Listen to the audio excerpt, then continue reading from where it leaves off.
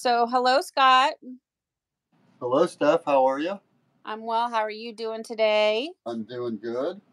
I'm excited about today's reveal, and I'm also excited about having a glitch redemption. So, thank you again for going live with me and being here to do this. And let's give a couple of minutes for people to join us before we really dive into it. Okay. I'm gonna go grab my dress that I'm doing today. Maybe just for right now, you can say hello, and if people are starting to join in, you can say like, what do they need to join us? And I'm going to be right back. Okay. Okay. Hi, guys. Hi, Lynette. Hey, Greg. How are you? I can't thank you enough for that tapestry. Holy cannoli. I love that thing so much. I'm going to hang it up here in just a little bit when I get done, when we get finished here in a couple hours. And I'm going to hang it up by my die and start a new wall of fame. But what we're going to do tonight is glitch redemption. Um, I didn't really. I let Steph take the lead kind of on the glitch when I had done it already 2 times. And then since then, I've been doing them and I've been getting some pretty good results out of it. And I'll show you a couple tricks that I've been doing to be getting a little better results that I like. So what you will need is a shirt that's been soaked in soda ash for at least 20 minutes and then spun out. With this one, if you are using a dry shirt, you might struggle a little more than somebody that has a damp shirt. That's even a little more on the wetter side than usual because my spin cycle, it really dries the shirt out. It really spins it out. It's a 15-minute spin cycle. Steph told me her Panda is a 9-minute cycle and it really gets it dry. So if you can stop it just a little bit early, you probably you'll have better results when it comes to folding. Because when it's dry, it's not going to stay for you. Maybe, I mean, I can't say that because I haven't did it, but maybe if you iron it as you go, absolutely, you'd probably get really good results. But if you're doing it dry, you might want to have an iron on hand. That way you can iron the pleats. But, All so, right. so have a shirt. You need a shirt that's spun out. A meter stick or a yardstick will be real nice if you have that. And then just a 12-inch ruler. If you have one of those, some rubber bands, and if you want the results that I've been getting, I really appreciate using the sinew. Um, so I'll show you how I'm putting my sinew on, and how I'm laying my die, and so we'll see. All right. So it looks like we've got about 16 people in the house right now. So that's good. Yeah. Awesome. So like Scott has been explaining, we're doing a glitch redemption. So need something to tie up, like a shirt or dress, a tank top, doesn't matter, whatever you want to do. A ruler, if you're just joining in and missed what he was saying. Yardstick, ruler, some sinew, rubber bands, something like that. Pre-soaked shirt or whatever, pre-soaked soda ash. And then we're going to get into it. And Scott's going to be the teacher today, sharing his knowledge. He's been cranking these things out and they look amazing. So this is a real a real joy that we're going to have this knowledge given to us for free today, you guys. So pay attention, and I'm going to pay attention. I'm going to be quiet today. I'm going to try to, and let Scott teach us. So right now, let's go over the results from last week's live, the X. So mine is on the left, Scott is on the right, and I am not so sure how I feel about either of these shirts, to be honest with you. I absolutely love yours. I think it's really cool. The X pattern on mine is kind of lost. I see the X on yours perfectly. Uh-huh. Mine, I can't, I'm having a hard time finding, the actual X pattern. I mean, wouldn't you agree? It's kind of like the X. It's like, Yeah, but it's its own thing. I really love the shading of it, and yeah. it looks three-dimensional. Yeah, it's It, definitely psychedelic. you used a lot of colors, man. I used 20 colors on this shirt. This is the first time I've used that many colors on this kind of a project. I've never used 20 colors on any project. On my geodes, I might step it up and go in a higher number of colors, but for like these regular type, you know, whatever type dyes, I've never done 20 colors at a time. So I was having fun. I was experimenting and going wild. And so I just, this is what happens when you get a little loose and go a little crazy. It kind of looks insane. Now I love yours because I see the purples and the greens, and I don't remember what colors you used, but I used 10 colors, and they were all colors that split. yeah, so you have also a lot going on in yours. Yeah. Um but the difference is I see the X in yours that I don't know what this is. An X pattern. I folded it exactly like Scott did his, but for You whatever sure did. reason, the color placement or something has given it a whole different look. Now, I don't love this shirt. I don't hate this shirt. I'm sure there's somebody out there that will look at this and go like, "Yep, that's right up my alley."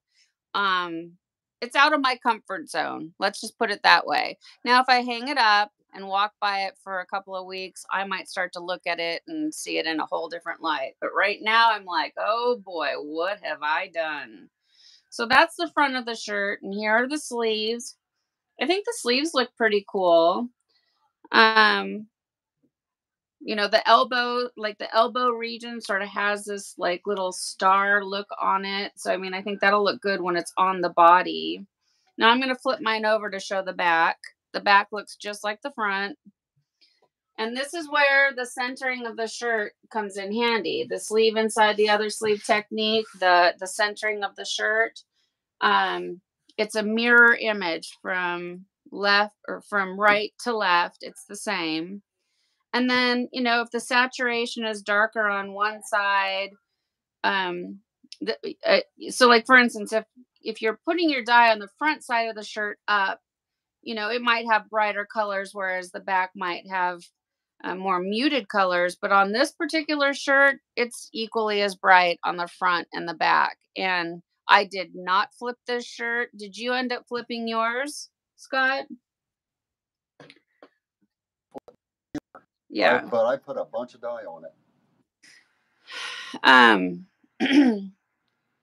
Yeah, and I think, like you didn't flip it, and your saturation from top to bottom is, so you got to remember how it's folded. And if you missed this video, the live stream, go back to the last one and check it out, so you can see how it was folded. Usually, if you're going to have saturation issues, it's because it's 4 layers thick. But even like, I mean, I can see like your bottom has stronger saturation, but your top still has really good saturation. And then the front of Yeah, yours is like not too bad. perfect saturation. So the on Scott's shirt, the back top half is the very bottom that's in that gutter. It is the last to get the saturation. Am I correct on that? And and the dye, you know, and so it's not as dark as, let's say, the front two folds. Yeah. So exactly. So yeah. And even still, that very bottom layer, which is the back of Scott's shirt and the top of his shirt, is what was down in the gutter. It still has amazing saturation. So you didn't need to flip it. I love your No. shirt. Mine. Hey, This is the second ugliest shirt that I have ever made, in my I, opinion. I don't. Okay. I don't No, I mean, agree, I but just my brain does not operate in this type of color world. But like I said, that doesn't mean that somebody's not going to come along and go like, "Yes, that is speaking to me and I must have it." The colors are just, they're out of control. But, you know, it's cool. It's tie-dye. There is no right, no wrong. Okay. Alrighty. hey, So that was last week's live, you guys. So now we're going to get into today's tutorial or live video, and we are going to revisit the glitch, and Scott is going to teach us what he has been learning over the last, what, couple weeks, because many of you are in the group, so you see his work, and his stuff is turning out incredible. So he's gonna show us again what we're doing. So get your pre-soaked shirt, grab some sinew, grab your rulers, your yardsticks. You know, if you're gonna dye along with us, that's what you're gonna need. yep, I am going to be doing a dress, just like Scott. yep. And these So, dresses you can get at jiffy.com, jiffyshirts.com. Or they call them cover ups, but you guys, I mean, they're like little mini dresses. You know, they're not super long. They're they're fun. They're fun to dye. they're They just a nice lightweight, comfortable summertime shirt. They're LAT Live and Tell brand, um, which I've done many of their T-shirts and other things. It's a good quality product. yeah. So right now, what I'm working on is, mine is all wrinkled up. I'm gonna try to smooth out. Why is Sorry if mine my so wrinkled? body's in the Yours way is right like, now, but Scott, yours is hardly even wrinkled. My God, mine is just full of wrinkles. Okay. So how many of you are tying up with us?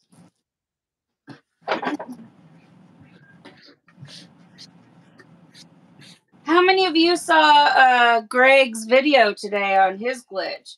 Boy, oh boy, did that thing turn out amazing. I really He like that. nailed it.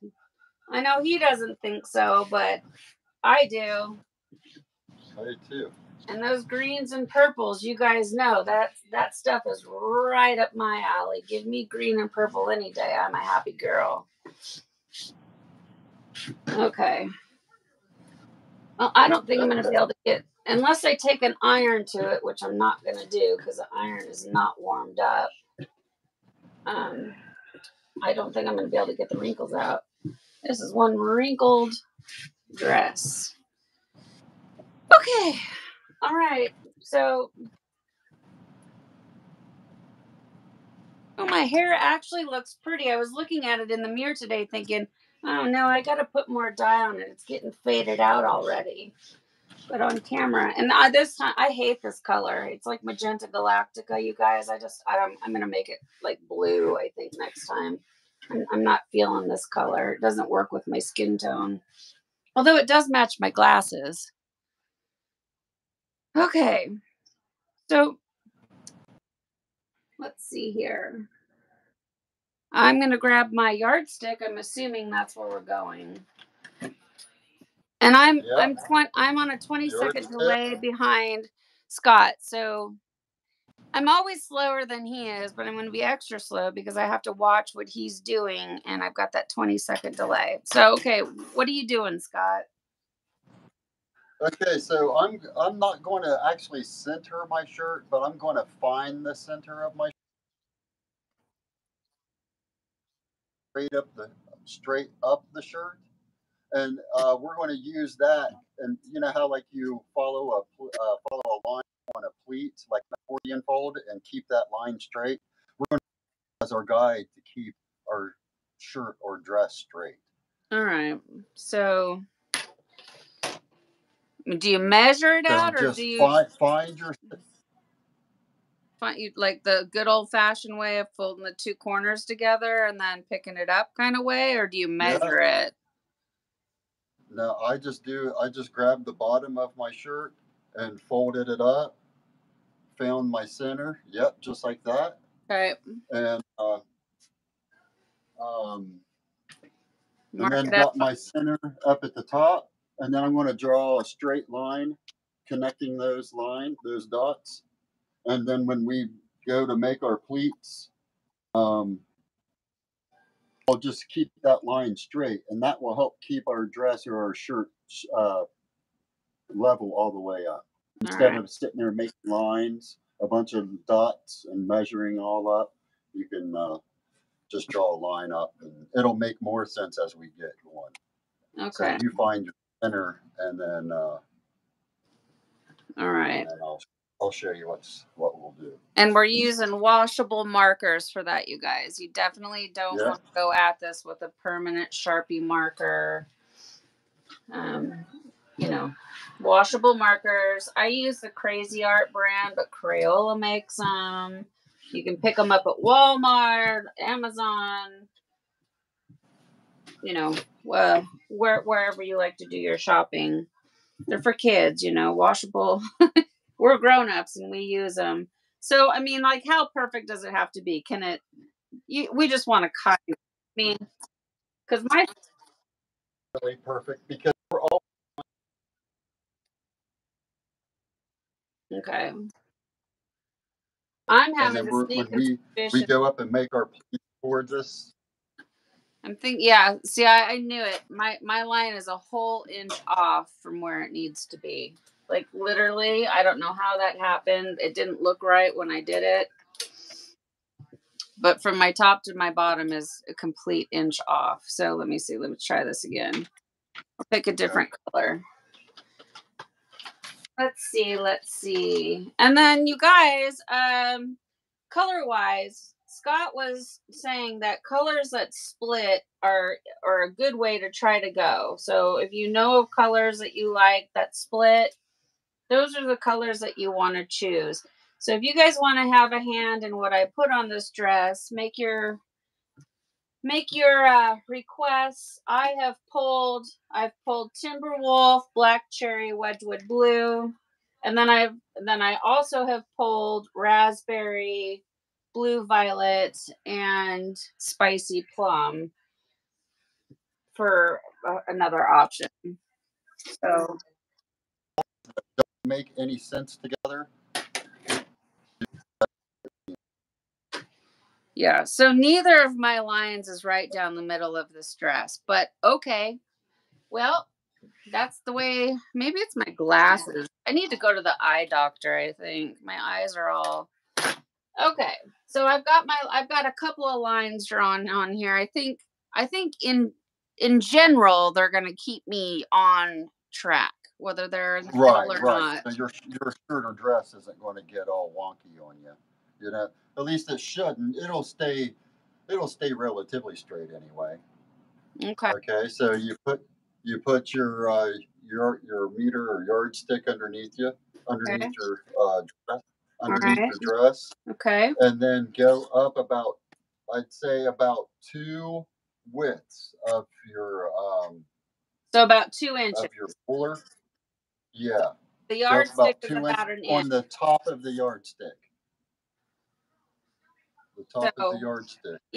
so the yardstick is 1 inch wide. So go 1 inch, 2 inch, and then Right, I started on right, on and on the 3 inch then.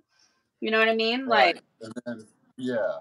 like, Then pick the so you top of want to your do, roller up. hold on, I got a question. You said do 2 widths of the yardstick. So basically 2 yardsticks flat on mine ends up being at the 3-inch mark. So all right. That's fine. That's fine. That's perfectly fine. Then lift your shirt up, grab on each center on each side and pull it towards you a little bit. And it's going to crease up. The bottom is going to crease up on you, and you use your finger and run it down it, and it'll straighten it up. Bring that down, and just it'll be kind of right on top of your I can't see the bottom bottom of your dress. All I can see is like the top. Can you push it up a little bit? I know we have the 20-second delay, but I don't see any of the work you're actually doing. Okay, hold on. Let me get.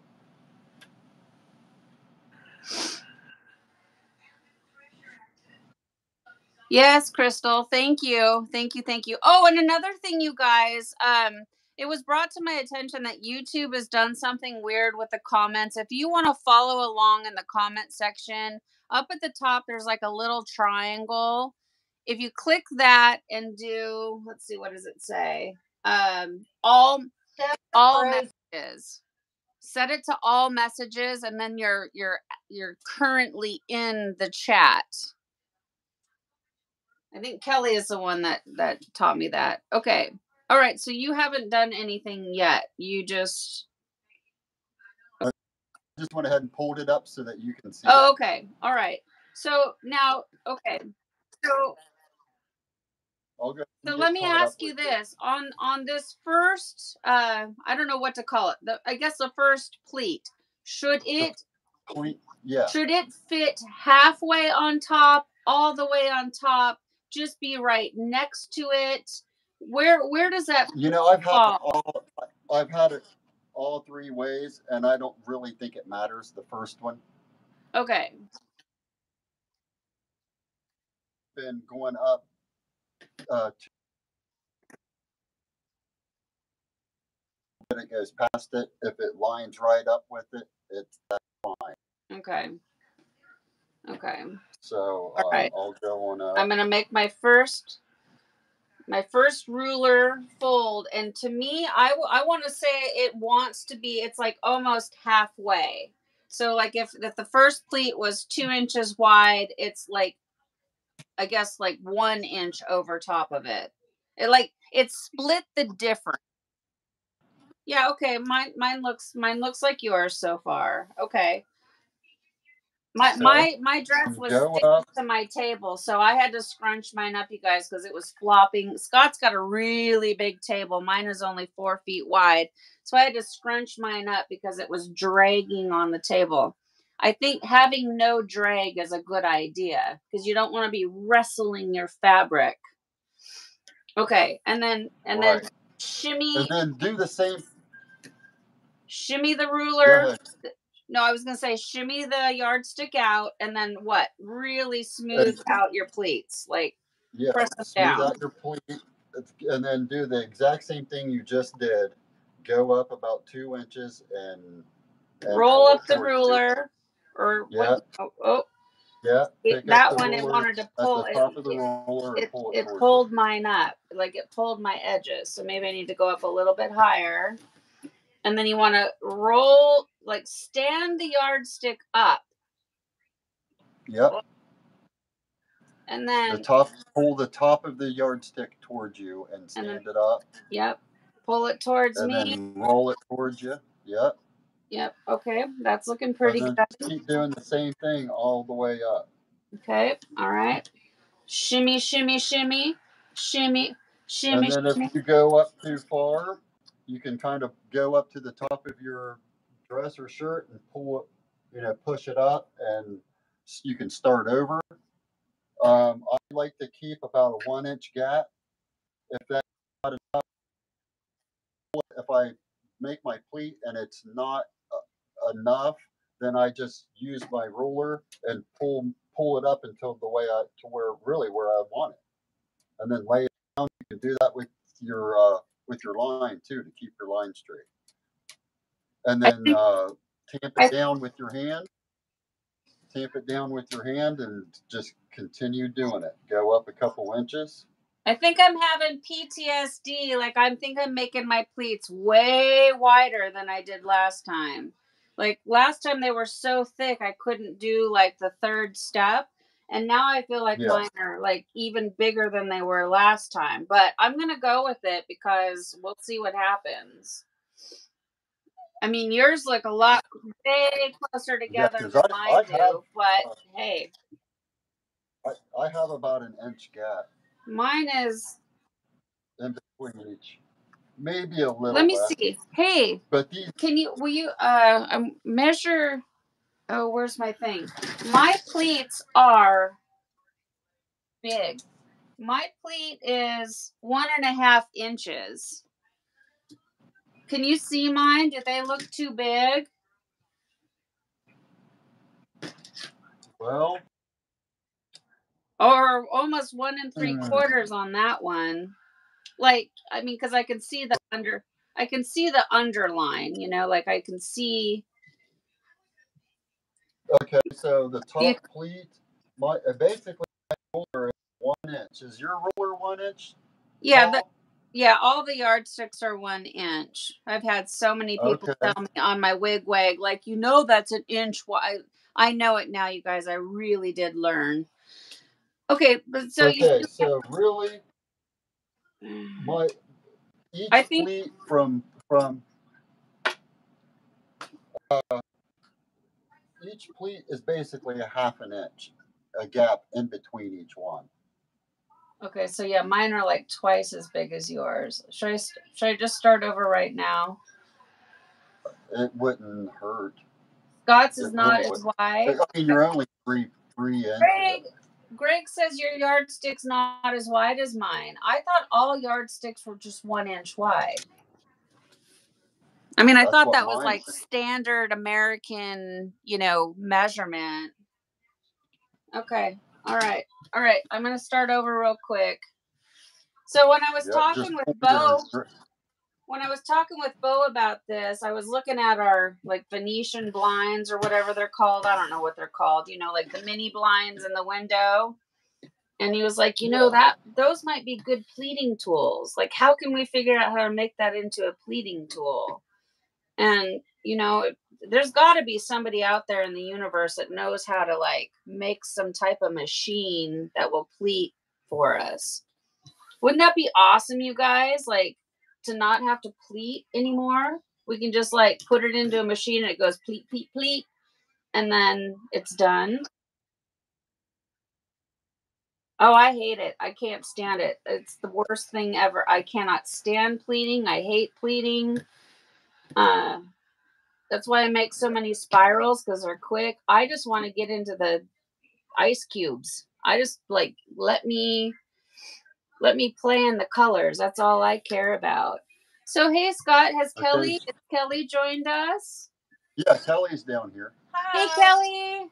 Hi. How are you today? I'm good. I still tried one of these monsters. Yeah, I don't blame you. I'm rethinking it right now. For you. I'm in it though. We're doing it. My. Yeah. I mean I So can I'm see that. basically I'm just moving it up.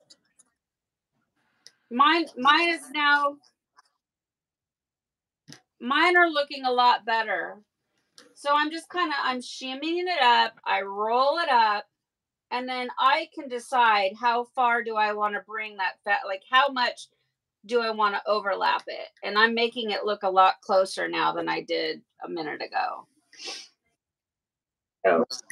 So I mean, look at mine now. It looks better than it did. Honestly, you guys, I make this look a lot harder than it is. These actually really aren't hard because the ruler is doing most of the work, really. It's not like the double fan fold where you have to really like pay attention to your height and, you know, like the ruler is really kind of doing all the work for us. I think anyways. Like I think if this turns out, I might be able to do these all the time because the ruler's doing the pleating for me. I'm just kind of rolling it. And my line is getting a little bit wonky here and there. It's not as perfect as it once was, but I think it's going to be okay. So I told Scott earlier, I found the original post from like 6 weeks ago, or maybe it was even 6 months ago, the first glitch that I ever saw. I had no idea what people were talking about. And tell me again who you think is the originator of this. I thought it was Benjamin Bianski or Bianski. Benjamin Okay. Bianski. I wish that's who I thought originated it. And he made a pic tutorial. I think it was like the friendly tie-dye group, and I think he made it specifically for Margot Farnsworth, and he did a pictorial, like a step by step. And I just want to make sure that we're giving credit where credit is due. You know, if he's the originator of this, and if he sees this, I want him to know that he's extremely talented. Do you guys remember the Stefron that I made? The Stefron comes from him. Mine didn't turn out anything like his. The tessellation folds that it's like mine looked like a chevron, and I don't remember who said it. I think it might have been it was like Mark or Scott, but he's like, no, it's not a chevron, it's a Stefron. And I'm like, heck yeah, it is. It's a Stefron. Because it's my isms. What, Kelly? A Shibori book. He has pictures of glitches from 2016. Oh, okay. Well, hey, send a mystery. Send me a link. Like, you can do like on Facebook Messenger or whatever. Because I would love to see it. The more knowledge I have, the more I can learn, and the more I can bring to everybody. Okay, now I'm at the top, and should I just leave that top part instead of trying to fold it over? Mine is about, oh gosh, about 2 inches in some parts, 2.5 in others. Should I try to fold it again or just leave it?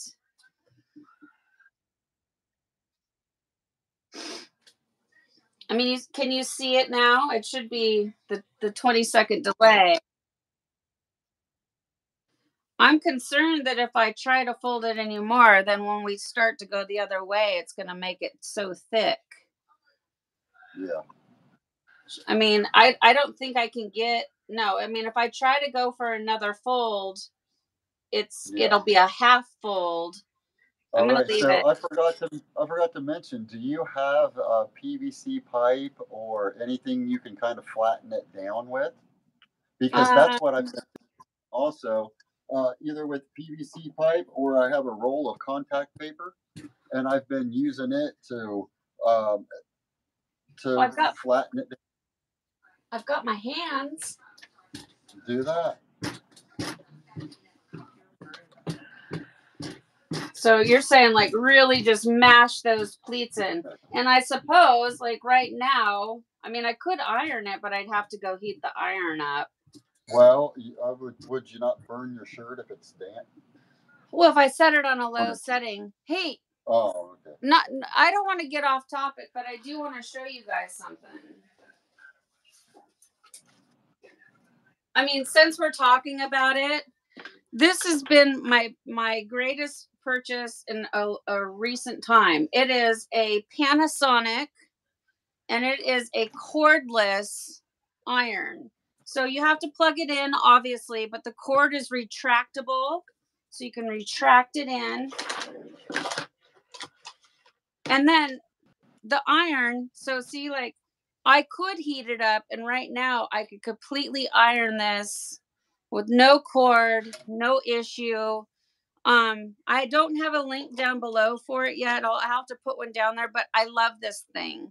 I know Stephen J uses a cordless one, so I'm totally copying him. But yeah, Panasonic on Amazon. Here, I don't know if you guys can see that, but I'll just leave it here. It's the Panasonic NIWL 600. It's got steam and all of that. I'm telling you what, not having that cord, you guys. Oh, I've spent my whole life trying not to iron clothes, and then I picked the one hobby where everything needs to be ironed. Urgh. That's right. Okay. That's right. All right, now we're moving on. Okay. So I smooshed it as flat as I think I can get it. Okay. I mean, I so pressed now it in. on the side that I hold my hand on one side and go and put my ruler up underneath and go back.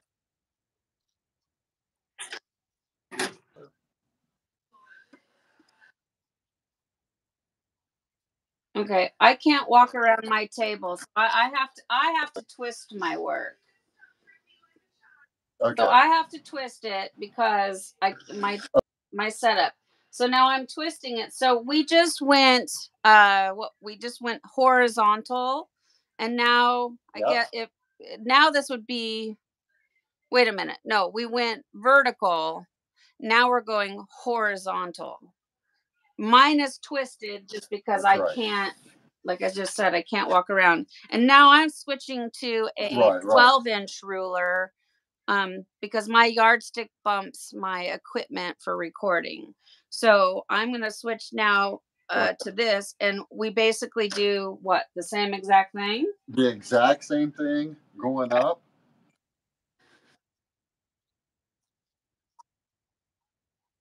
So put your ruler up underneath it and pick it up and make your pleat without pulling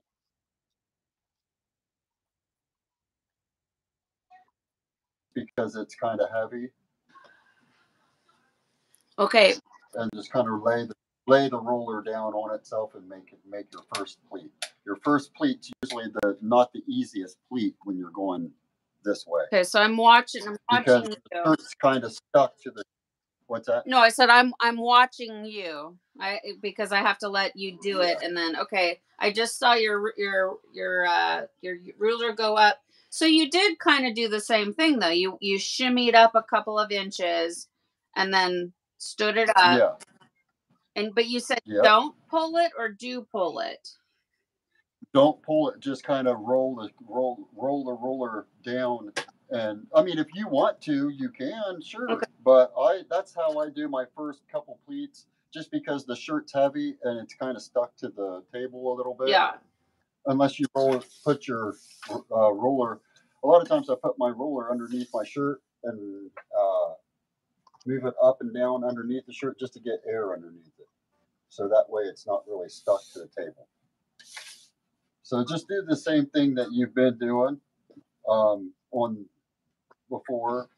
Kind of grab. You might have to grab your pleats so that they don't all come apart. Grab the top of your roller. Oh, I'm fold it. I'm gonna have to. I rummaged through the house and I found this ruler, but it's wood, and I think it's starting to get a little damp from the moisture in the shirt, and it does not want to let go.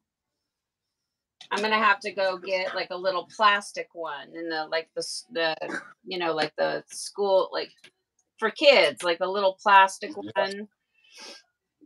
Okay, but same thing. So I'm rolling it up. I'm grabbing my pleats and I'm pinching them around that ruler. I'm pinching them. So they kind of it as best as you can.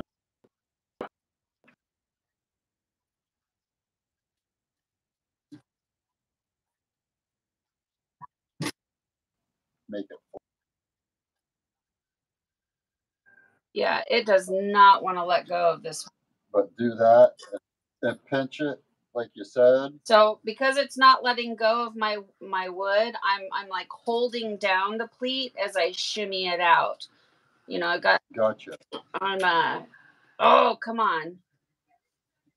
Yeah, I don't know if I'm going to be able to do it with this thing. Like, what is it? Snake? It's like snagging it.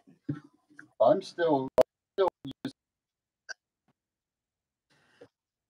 Well, the problem with me is my yardstick being so big. Like, what you can't see off camera is I've got everything over here, and then I've got my camera equipment over here, and it bashes, and so I don't have the space for this direction to have the yardstick going.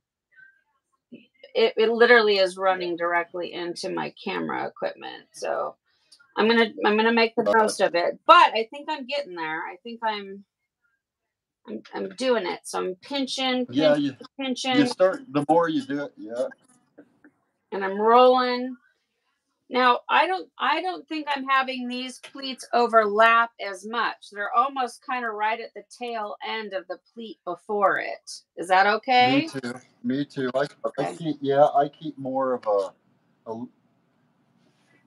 about the same as what you're saying. Yeah. They're not. It's not splitting down the half of it like it was now. They're almost like right. I don't know. I can't explain it, but you'll know it when you're doing it. What I'm talking about, like they're butting up to each other instead of overlapping. Yeah, they butt up to each other, right. But then when you look at it the right way, they all look uniform. Well, mine's getting a little bit, but mine's starting to kind of do a little bit of a. I mean, yeah, they're all in line. I think they're good enough. I can't get too. If I try to get too perfect with it, which my type A personality will do to me, I might have to throw it against the wall, which I don't want to do. So I'm bringing it up. I'm pinching all those pleats so they stay together, and I'm bringing it right up basically to the next fold. I said it last time. It reminds me of like making fancy bread or basket weaving or something like that. It's like, I don't know. Of course, Scott is almost done. I am nowhere near being done. Yeah. Next time we do this, you guys, I'm going to have a different ruler. This is sucking big time. It doesn't want to come out. I don't know what it's grabbing onto, but it's really not good. Okay. All right. Coming up. Now, you guys, since we're not talking, we're focusing. I want to say a couple of things. So, I'm here to support all of you. Every single one of you. If you guys have Instagram, TikTok, YouTube channels, I don't know it. I don't have enough time to spend searching out everybody's stuff. So, if you have those things, you've got to let me know. You got to send me a message, something saying this is who I am. I'm following you. Could you please follow me back? Of course I will. And same with Scott. I don't know. And also, like, we all have stage names. My name is Steph. I'm not Belladonna. So like I don't know. If you're using a different name on Facebook than you use on your Instagram account, I have no idea who you are. And then if you follow me and you have one of those pages on Instagram that is set to private, unless you tell me it's you, I can't follow you back because I have no idea who you are.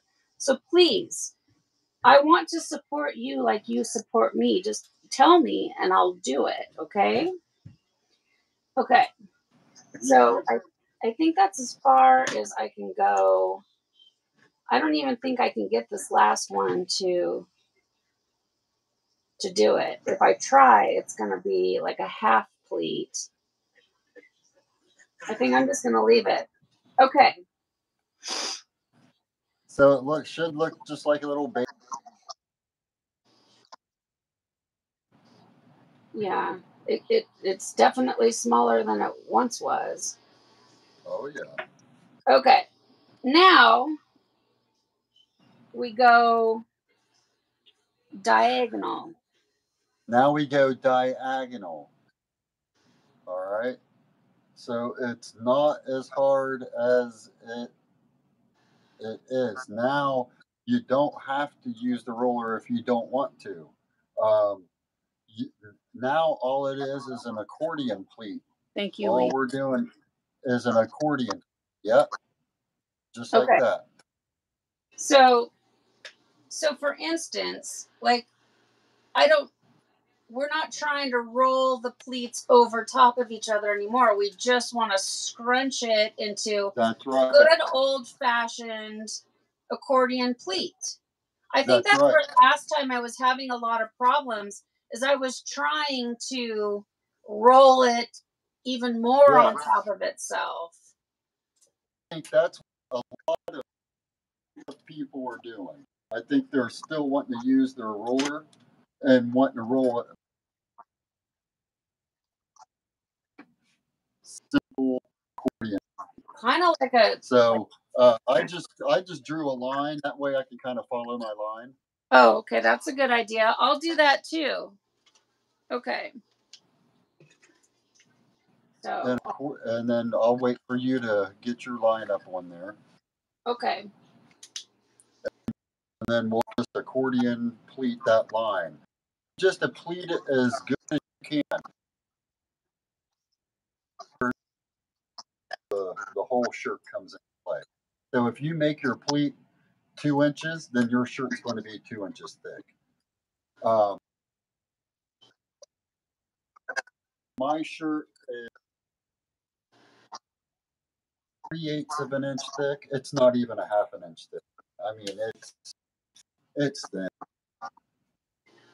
It's 1 centimeter. Let me get my little ruler out here. Yeah, mine's a quarter inch tall at the very center. So it's thick because it's all the layers thick, but it's not. It's about a quarter inch tall, or right around there. Sure. Okay. So we'll just make a simple pleat that's probably about a half inch, nothing major. Now, if you don't want it real wide, then make tall.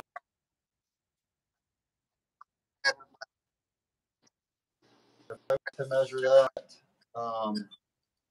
my first pleat is right a little past 3/4 of an inch, close to an inch tall. Okay. So I tried because again I'm behind you. So like I got my corner, then I got my first layer, second layer.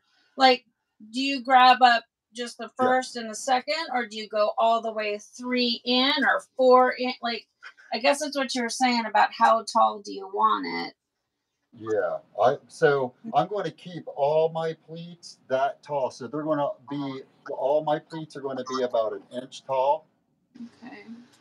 And when you go to start making your second and third pleat, it's going to be kind of wide. So make your pleat all the way across.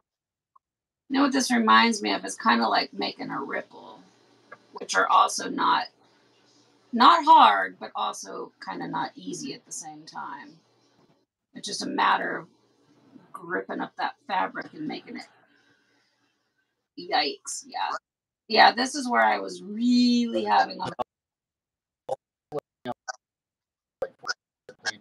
Just to kind of show everybody how it's already starting to look. Yeah, mine already has its pattern going. I just think I lost like a whole layer of pleat. Damn it. Okay. Sorry, guys. I didn't mean to say that. Yeah, you make it look so easy.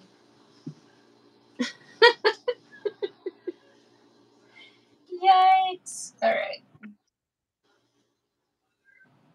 Like for mine, it's like it only wants to grab the first 2 pleats, and then do I need to go further? I'm losing it. Just like I did last time, it's doing the same thing to me. Okay. All right. I think I'm manhandling it, you guys. I'm just taking everything I've got and just squishing it, basically. Yep. And if you start getting to where it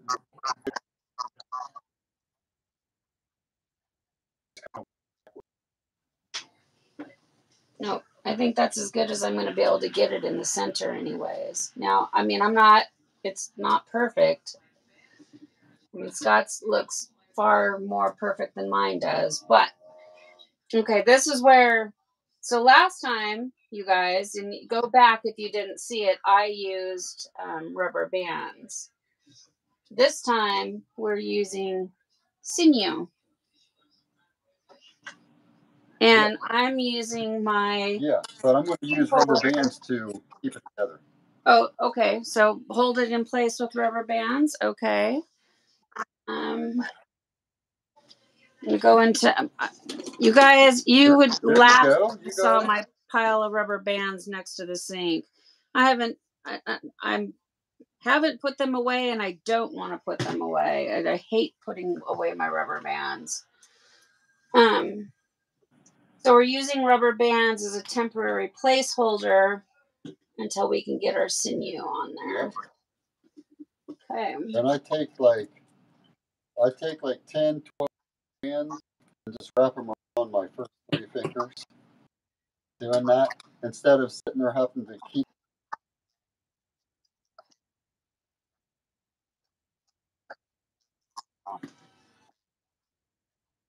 it off. Well, that's a good tip. I'm in my hodgepodge container, so if I knew which rubber bands I like, if I was using my second favorite rubber bands for that, that's a good tip. But right now I'm in my hodgepodge, and there are so many various sizes that I don't even know what I'm grabbing. I'm not too mad at this, though, you guys. I think it's looking pretty good. I mean, I think I can see each pleat. I've got 1, 2, 3, 4, 5 now on this diagonal. I think Scott has more, but I mean, I can see it better than I did last time. Okay, so I feel like I've got it secure enough to where I can do my sinew work. And I'm using my sinew puller and matching caddy set from Jen and John, which you can find these at www.boredomwithjen.com. They're amazing. And I have videos on what this tool is if you're brand new to tie-dyeing and don't have any idea what I'm talking about. Sinew is a wax-covered string that resists the dye. So when you use sinew, you're going to achieve white lines in your project. And that's what we're looking for in this one. We want to create some contrast with the white lines. And using a sinew puller is a great tool. Now you can use whatever you want. You can use the handle of a wooden spoon, whatever you want to do. But the real gem of this system is the caddy, because it winds your sinew puller in less than a minute. So check out boredomwithjen.com. There is a link down below in the description box if you want to click on it. It'll take you right to her webpage. Okay. Yep. Okay. I'll raise mine up too. I mean, mine's a little closer than yours, but I can see. Yeah. Mine definitely doesn't look as good as yours, but this is my second one, but I have, it reminds me of the terracotta roof tiles. That's exactly what it looks like.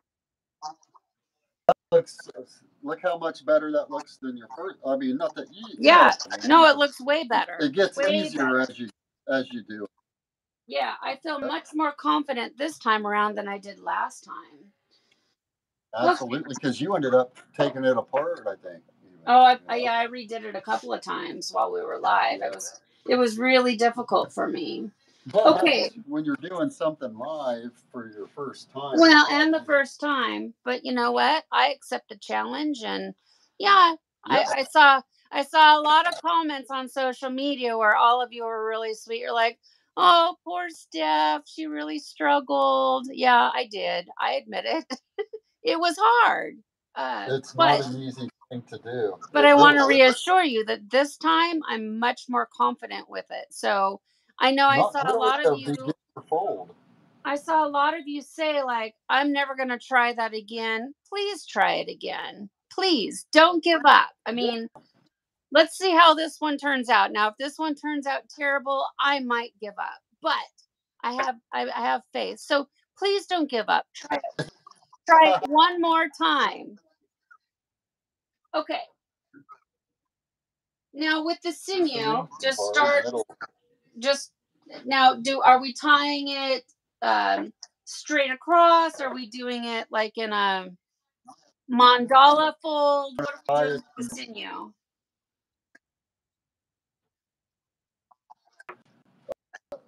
Leave 2-inch gaps and just go vertical with them. Let's leave.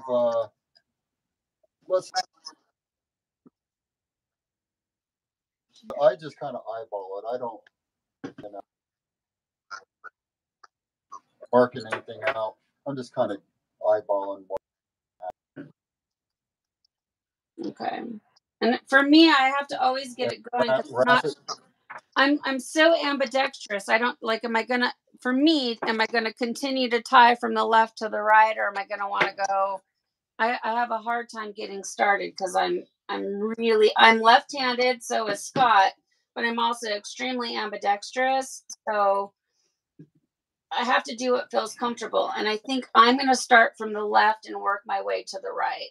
So what I do with my sinew is I wrap it around a couple of times. Now, how tight do we pull? Like really tight, like regular? Like geo?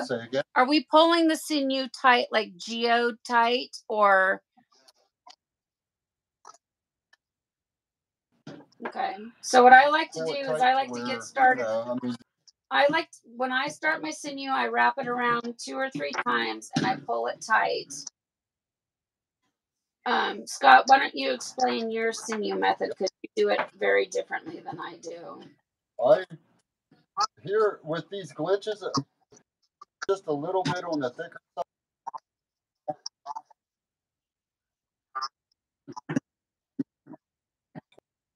And it seems like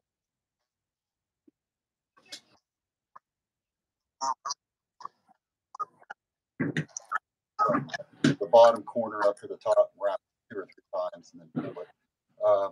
That line wants to get tight. This line right here. The glitches 3 times. And giving a good pull. Don't pull so tight that you punch yourself in the gut, because it doesn't feel good. It feels terrible. And these new pullers will hit you on your side, man. Scott also starts his with a cinch knot, and I don't. So he starts it off with a cinch knot, and I don't. And it doesn't matter either way. It just as long as you get it started,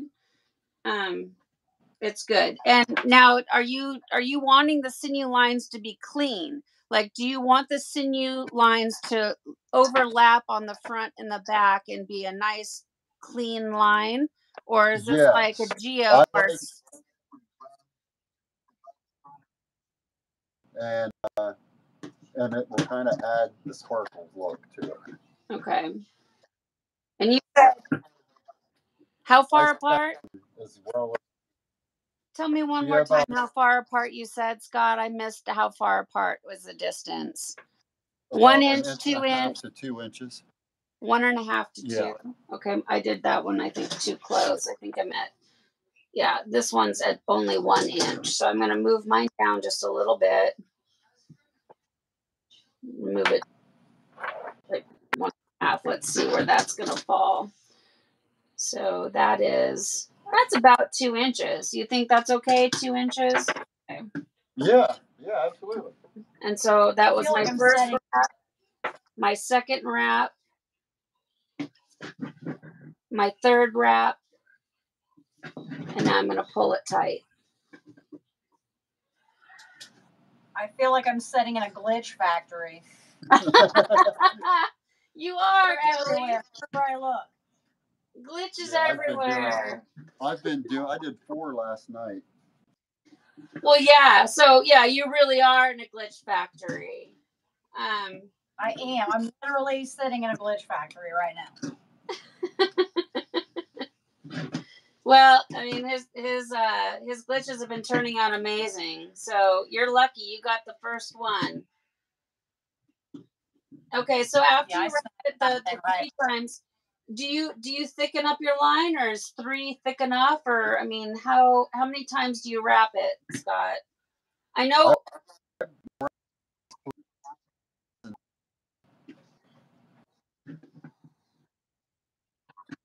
Okay, so we're not trying to make a massive thick white line. Okay.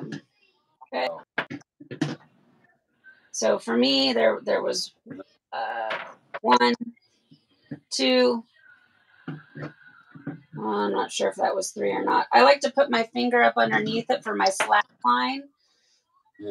I'm pulling it nice and tight, like really tight, and you can feel it catch on itself. Really tight, and then I'm going to wrap it again a couple more times, and I'm going to pull it really tight. And I kind of press my hand down on the project and pull real tight. Oh, okay. And as I'm working, I'm moving my rubber bands down off the project. Okay, here we go. Need to go again. Scott's probably already done with this sinew wrap. All right, let me see if I can catch up. 1, 2, 3. 3 just seems to be the magic number. I'm going to put my finger up underneath that slack line. And the reason I do that, you guys, is because of it that the slack line is really tight. You could create a white line from here to there. On this pattern, I don't know, it might not matter having a slack line, but there are some patterns where you don't want to have a line from, line to line. Pull, pull, pull, pull, pull. Ooh. Good way to build some muscles. Yeah. All right. Really pulling, and I can feel it slipping under my hand. And my slack line was getting tighter and tighter. So I'm going to wrap it a couple more times and pull it again. Okay. All right. All right. All right. Are you done already? No, I'm not. I have a few more. I need to add some sinew to my. Yeah, I'm thinking I might not make it to the end. I might have to add some more to mine as well. So go ahead. If you need to add more to your puller, that's good. You can show people how it works. Yeah. Kind of waxy, so you don't have to make a knot or anything, and just wrap it over. Wrap over it a couple times, and I have my cordless screwdriver here. Cordless drill.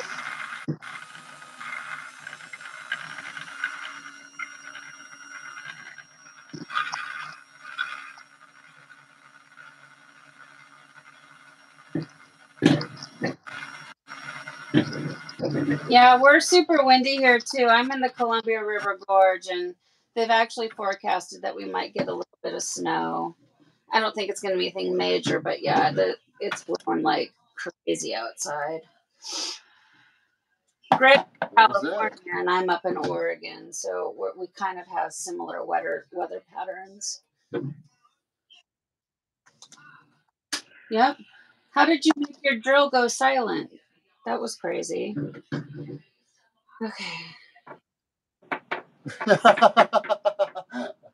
How did you do that? Oh, that was, ooh, look at that, you guys. I don't know if you can see it, but I like flat sinew, and right there, like that is the best piece of flat sinew I've ever seen in all of my tie-dyeing. It is so flat.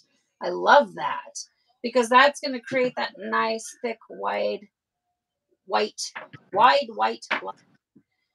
It never does that. That was awesome. Okay. Oh, I'm starting to sweat. Pulling on this sinew is making me hot. Workout. Yeah, for real. Okay. I always said, hang out with me for a little while, and you'll lose some weight. Yeah. Lord knows. It hasn't worked for me. I know I could stand to lose lots of pounds. Lots and lots of pounds. Okay. Oh. All right. Don't break. Don't break. Okay.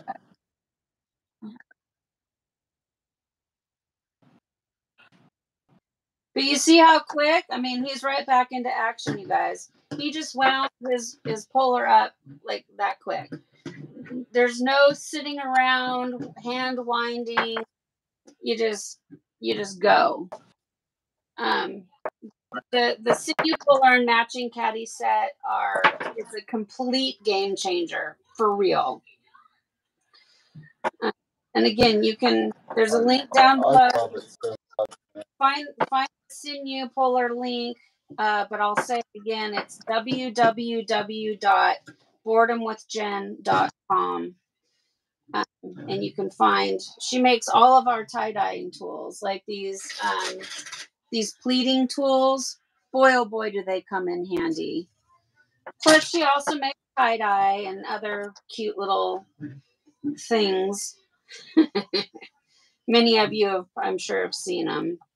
And I'm not going to elaborate on what they are, but they're super cute. So I also need to refill my sinew puller. I just ran out. So I'm going to do it real quick. So I've got my cordless drill here. I don't work in slip knots like Scott does. So all I do is I just take it, I wrap it around just a couple of times just to get it on there. And then it has a drill bit hole on both sides, and I just put it down in there. And then I go. Watch.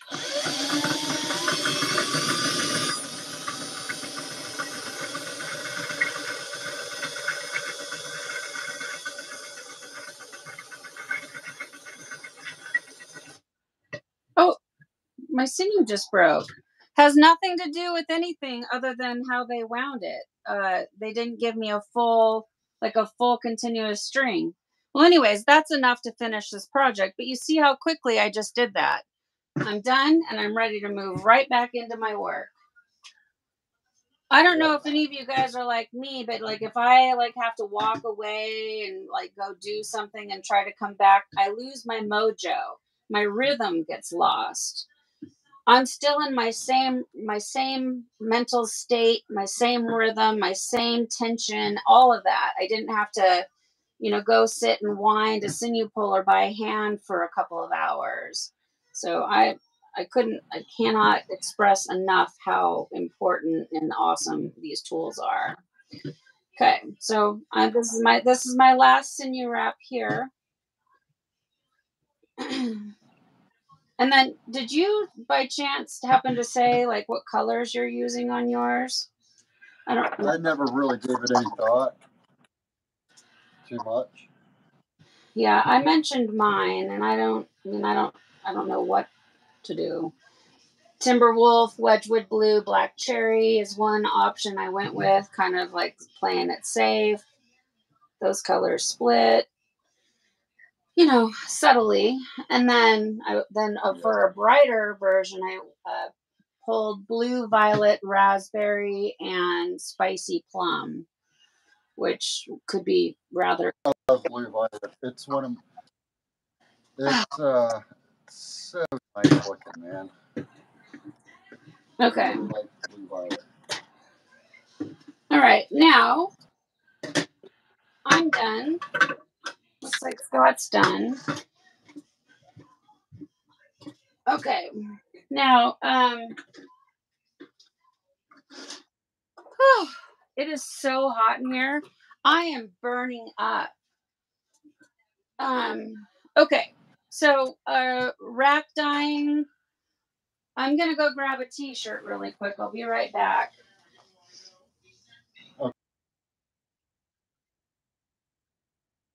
So, snow dyes.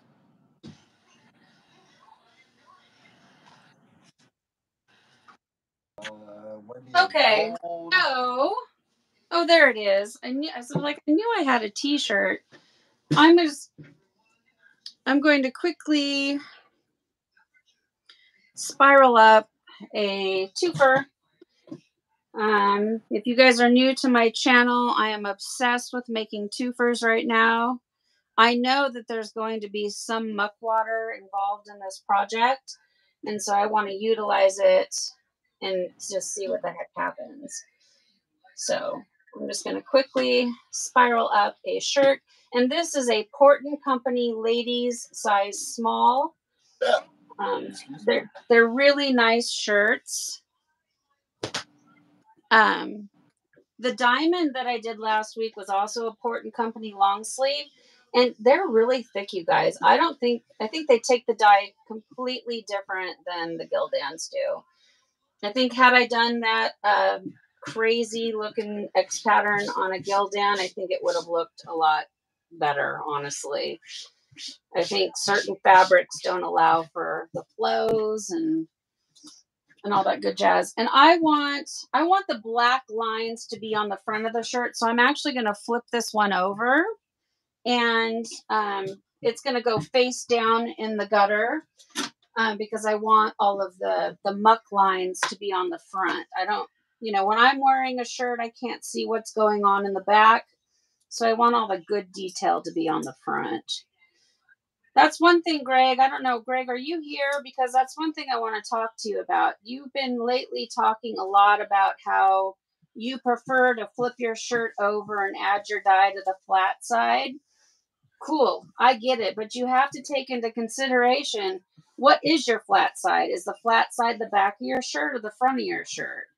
You always want the front of your shirt, for all of you, to be your prettiest parts, right? So, when somebody's wearing your work, when they walk and look in the mirror at themselves, you want it to be the best, the brightest on the front. So yeah, flipping it over and placing the dye in the back is a good idea where it's nice and flat and smooth. But then, Greg, you need to start out with your shirt face down. Just something for you to think about. Chew on that for a minute, everybody. Okay, so quick and easy. I'm done. I'm not gonna make this into a masterpiece spiral. Just something to toss down in there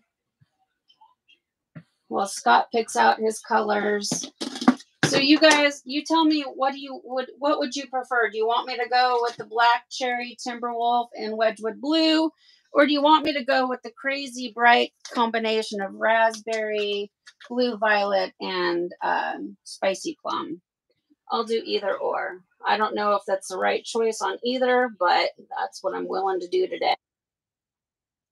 Huh? Combo number 2. The spicy plum and raspberry, the bright one? Okay. Yeah. All right. So that's one vote for the bright shirt. Because I know raspberry splits into turquoise, and then the blue violet also is like a purple blue, which also splits into turquoise. And then spicy plum is magenta purple that splits into green. So, I mean, that has potential to be very bright, colorful, fun, funky, just loud and obnoxious and kind of like my personality. Okay. Have you decided on what you're doing yet, Scott? case anybody wants to copy you and do what you're doing. My go-to color with these So your go-to color is wasabi. Okay. Wasabi is pretty. Wasabi is like I haven't done a single color ice dye in it yet, but I've seen a lot of you do it. And wasabi is a really pretty green that also splits down into a really lovely kind of like light blue, like almost like a robin's egg, light turquoise type blue. Yeah, right. And then that green gets stuck underneath the sinew. So that those sinew lines are green instead of the white. Yeah, which is super pretty. I mean, I do like it when dye creeps up underneath the sinew lines. Not always. I mean, there are times where, like on my hearts, I want my line to be white.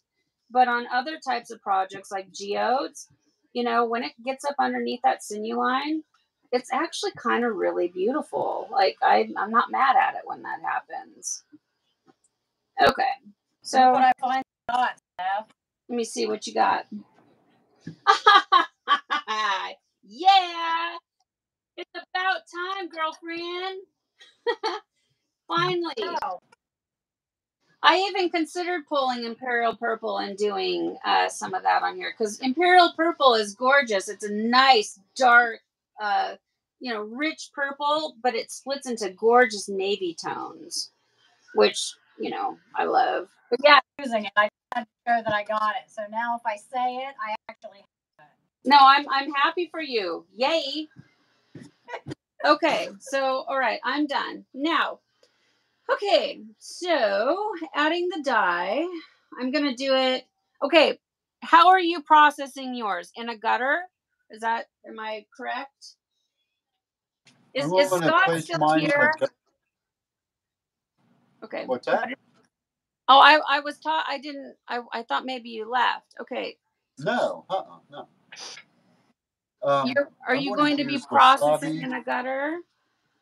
I'm going to process it in a gutter, yes. Okay, because I'm trying to grab my supplies, so I want to know what I need to grab. So a gutter, a tote. All right, I'm doing it.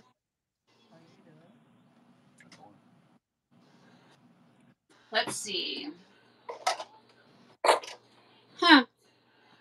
Okay, so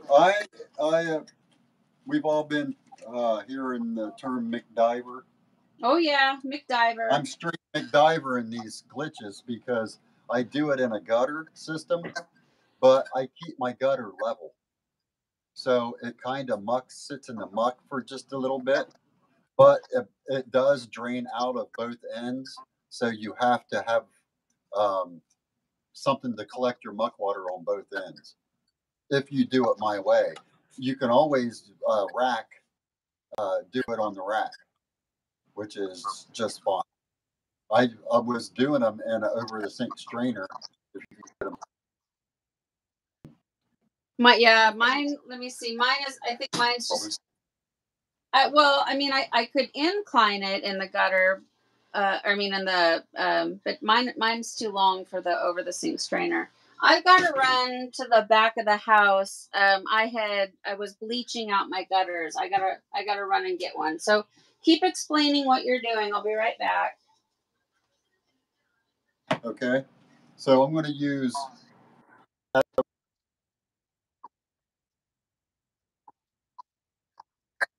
So reason being, I like wasabi because it goes underneath the sinew and creates green lines instead of white lines. The dusty rose and the blue violet are complete opposite. All these colors are complete opposite of each other, which is what I want. And whenever it hits in these panels, when these colors get in these panels, these square panels, they're going to be splitting. So not all the panels aren't going to be a solid color. They're going to be all split into whatever that color does. So I like to use colors and makes it look really like if you can, and you have colors that split, grab 3 colors that don't really go together, like wasabi, like I'm using wasabi, dusty rose, blue, wasabi, strawberry skies, and dusty purple, or you just.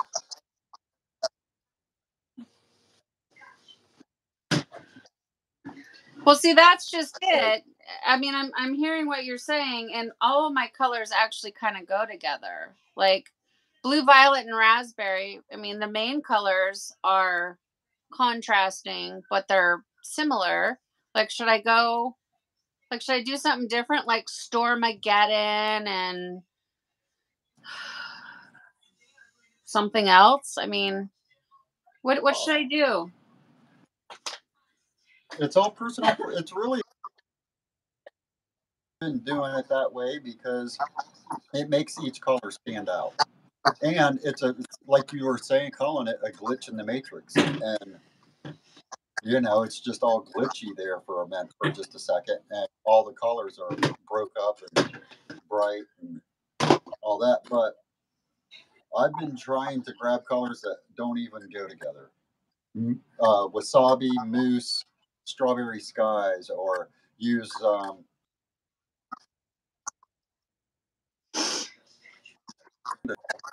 Amanda's colors. I only have one of Amanda's colors. I don't have. Well, all I have is strawberry skies from Happy Cat Tiedye. So I can't. I mean, I want to have the contrast. I mean, I guess spicy plum. That's going to be magenta and green. And then, but raspberry is magenta and turquoise. I mean, that's not really all that different. Yeah. So let's see. Let's think of you have all the Dharma colors. Let's think of. Yeah, I have every color of Dharma. So, like I said, like I've got Stormageddon, which is black with purple and green. Let me see. I think I have a Stormageddon. Hockey. No, not happening. I don't care what you guys say or how many times you say it. It's never going to happen. Never, ever, ever, ever, ever. So okay, so like this is Stormageddon, and then this is spicy plum. So you see, spicy plum's got that magenta with a beautiful green, which I love. And then Stormageddon has the blues, and I also have Stormy Sky, which is got the blues and the magentas. Look how pretty that shirt is. I didn't make a tutorial for this one, but look at how gorgeous that is. It's gonna be so beautiful when somebody wears it. Yeah, absolutely. So I don't know. I just want to get some color on this. I need some help. I mean, I've got them all. I've got all the special order dyes. Like I've got.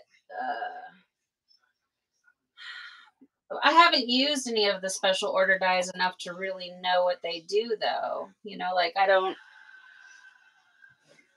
even know. Okay, let's see. Spicy plum is the gray. Yeah. So like, well, I pulled out Timberwolf. He's studying dye. What, Kelly?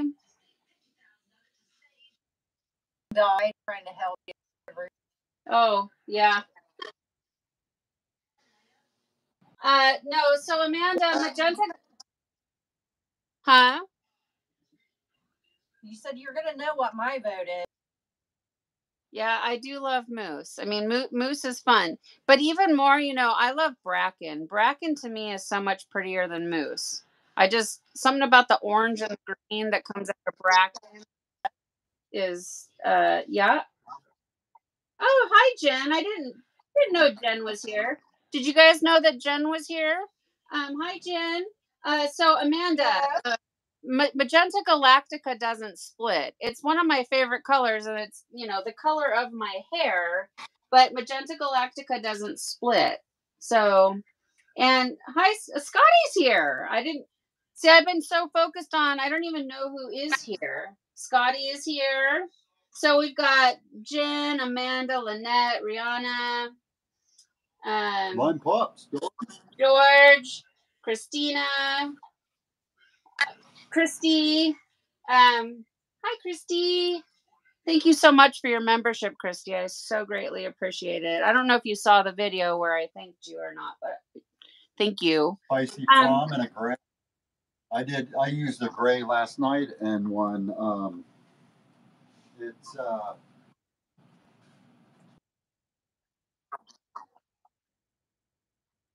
Yeah, see, I don't have that one.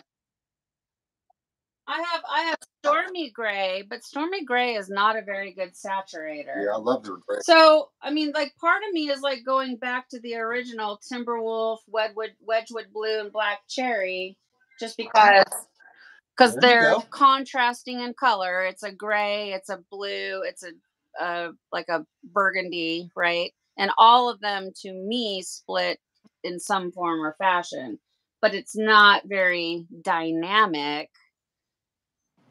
This is, I overthink it. Now if I was alone and I was making this tie-dye without an audience, I would just throw colors at it, because you guys know I'm not scared of playing with color and I love it. But for some reason, when I'm not in competition with Scott's dress, but I am, so he's going to pick some amazing colors, and then if I go rogue, and it's not going to look as cool.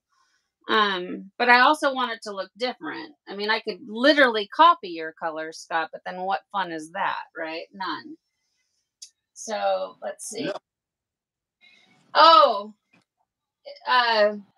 so Rihanna, you're doing rain dyes. I've never done a rain dye. I've seen Angie do them before, and they come out cool. The thing that I always wonder about, though, is the batching. When it's cold outside, like, how do you get the vibrancy?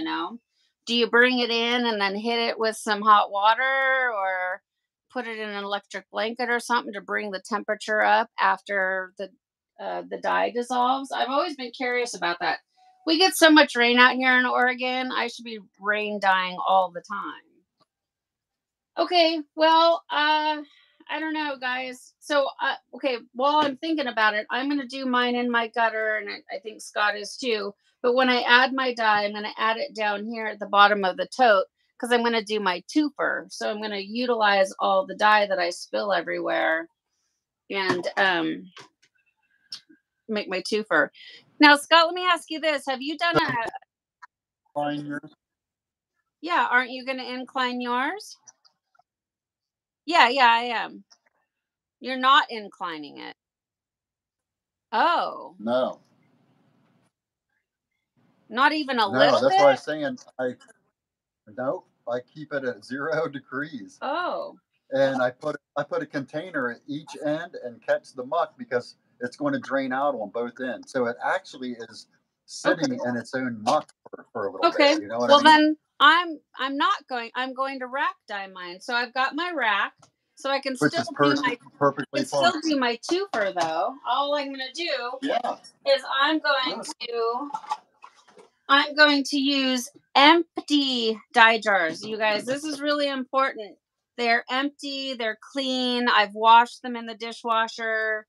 I've hosed them out. I've put them through the dishwasher. These are empty dye jars, and they come in super duper handy as a tie-dye tool to prop up your racks, so that you can get stuff underneath them, or you can just get your project from not sitting in the muck. So, okay, all right, then I need to build an ice barrier, though. So what are you going to do to hold your ice back? Like, what are you utilizing? How are you going to keep your ice cubes on your project?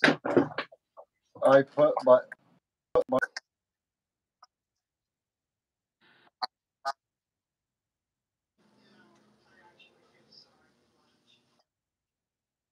Oh, okay, and then you have a bucket on each side to catch the dripping. Oh, okay. Like, you were explaining it to me earlier, but it was on an incline in my mind. Like, this is changing everything. Yeah. No. Okay. Okay, so for me, my shirt is too thick to use my silicone cake molds to get a healthy layer of ice. Well, you know why I started doing it in the gutter like that? Basically, because I hate making ice barriers. Yeah, I do too, but I'm not set up So it's any easier to other just way. put it in the gutter and not worry about it. Because I have to take my project in the house to batch. Either I can't have buckets, and so I'm going to be McDivering it too. Like I don't have a way to have buckets on each side over carpet, and so I'm gonna go grab my foil real quick. I'm switching gears here. Oh, wait a minute, wait a minute, wait a minute. Wait 1 second. What if I put it over top? Here we go. No, I still need an ice barrier, so that's not gonna work. I'll be right back. Gotta go grab some foil.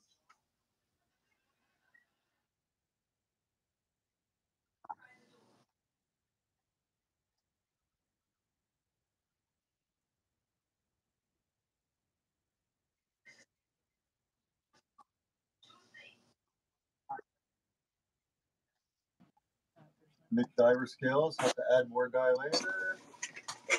Your rain dyes are getting hammered.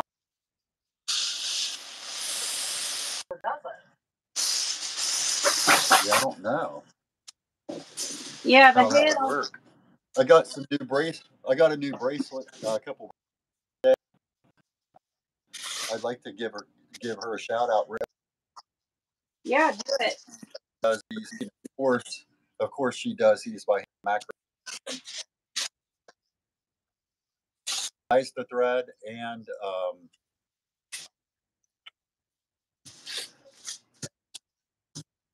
she goes by Creation Chaos on Instagram and on Facebook, and she will. I invite her to sell some, at least. She's going to do drops um, in the selling Belladonna selling group, and beautiful. She does all kinds of really cool work. Yeah, no, her work is absolutely stunning. Beautiful, gorgeous, handmade bracelets, and I saw them in the I saw her post. She has several posts in the selling group, you guys, and they're reasonably priced and all of that. And they're handmade. They're gorgeous, very talented. Um, so yeah, I mean, if you guys are doing things other than tie dye, you're more than welcome to share it in the selling group. My biggest thing is, and you guys know, it just has to be handmade.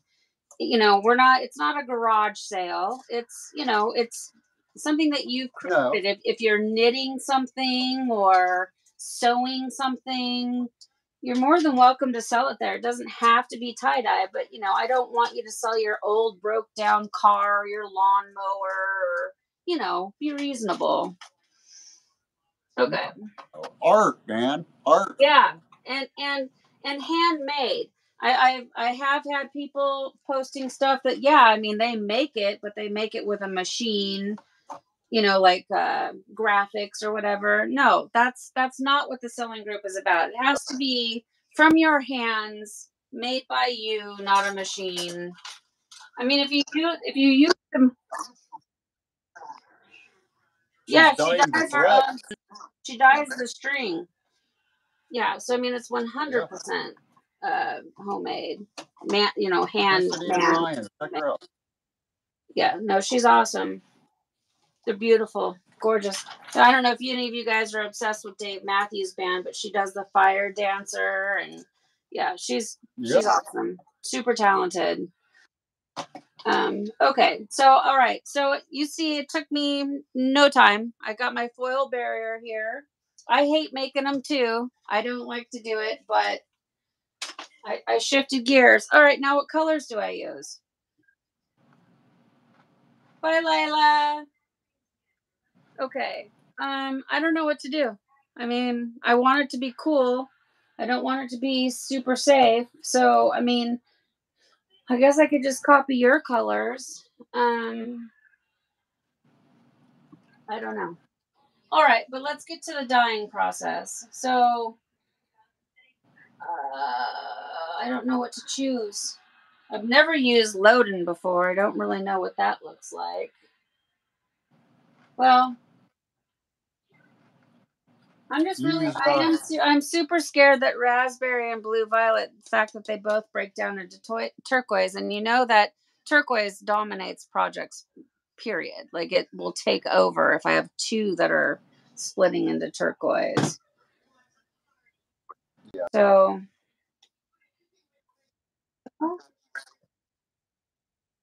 I do like bracken because bracken is like a dark chocolate brown with pea green and like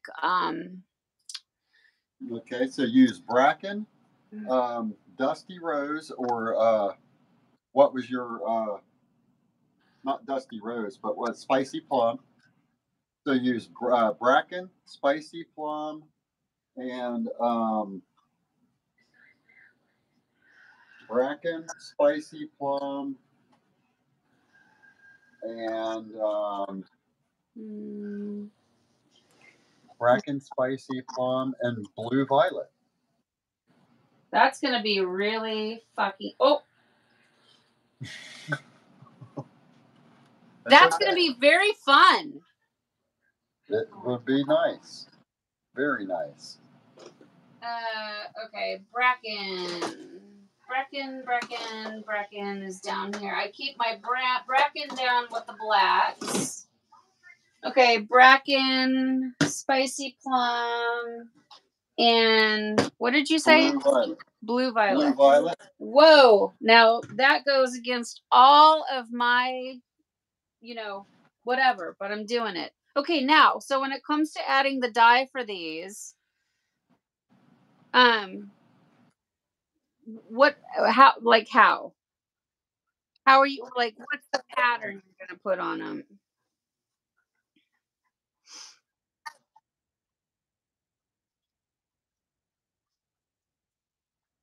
Yeah. Like that. We're going to rotate it at a 45-degree angle, and we're going to lay our dye at a 45-degree angle to those lines. Okay? We're going to use probably about an inch to an inch and a half inch lines and work my way across. So I'll do wasabi, then dusty rose, then blue violet, and then go back to wasabi, dusty rose, blue violet. Just keep going, working at a 45-degree angle. You can kind of eyeball it. Once you get your angle, you can kind of keep that angle. But just work your way across and keep them as wide as you want them, really. Like I said, I'm hitting them probably about an inch wide. No, so Teresa. Sorry, I'm listening. It takes me just a minute, and you don't have to use 3 colors. You can use as many as you want, really. I think I might go ahead. I have only used 3, so I think I'll go ahead and grab another color, and I'll use wasabi. I won't use dusty rose. I'll use spicy plum too. So Dusty Rose is really, I think Dusty Rose is super pretty. Dusty Rose for me is not a heavy saturator. I mean, it's subtle and it's beautiful. One of the roses splits down also into green and looks a lot like spicy plum. Yeah, because I have rose wine and. Ooh, I have both of those. Ooh. I am making a woman's dress here. So, like, Okay, I got to stop second guessing my colors or we're never going to get through this. Okay. So, all right. Okay. So what I just heard is we're going to be doing them on like a diagonal, and then what did you say about white space though? Are we butting them up together or we're leaving that? We're going to butt them up together. Okay. All right. Okay. Okay. So, okay. Oh, I'm really scared about this color combination, you guys. Like, everything in my body is telling me that bracken, spicy plum, and blue violet is not supposed to go together. Ever. Like, ever, ever.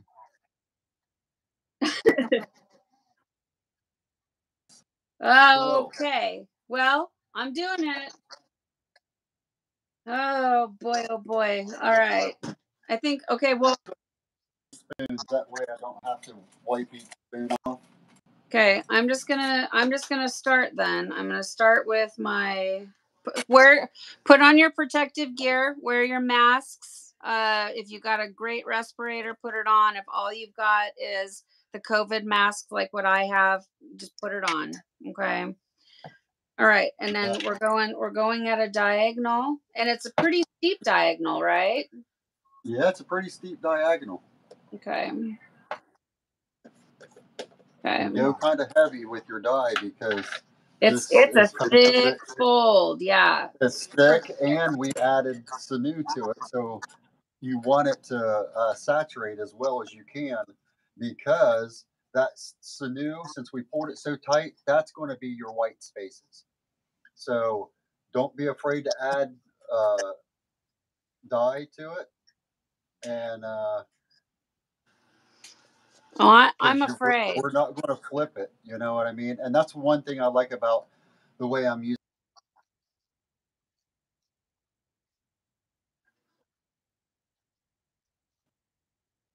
Yeah, I mean, okay. I mean, touche.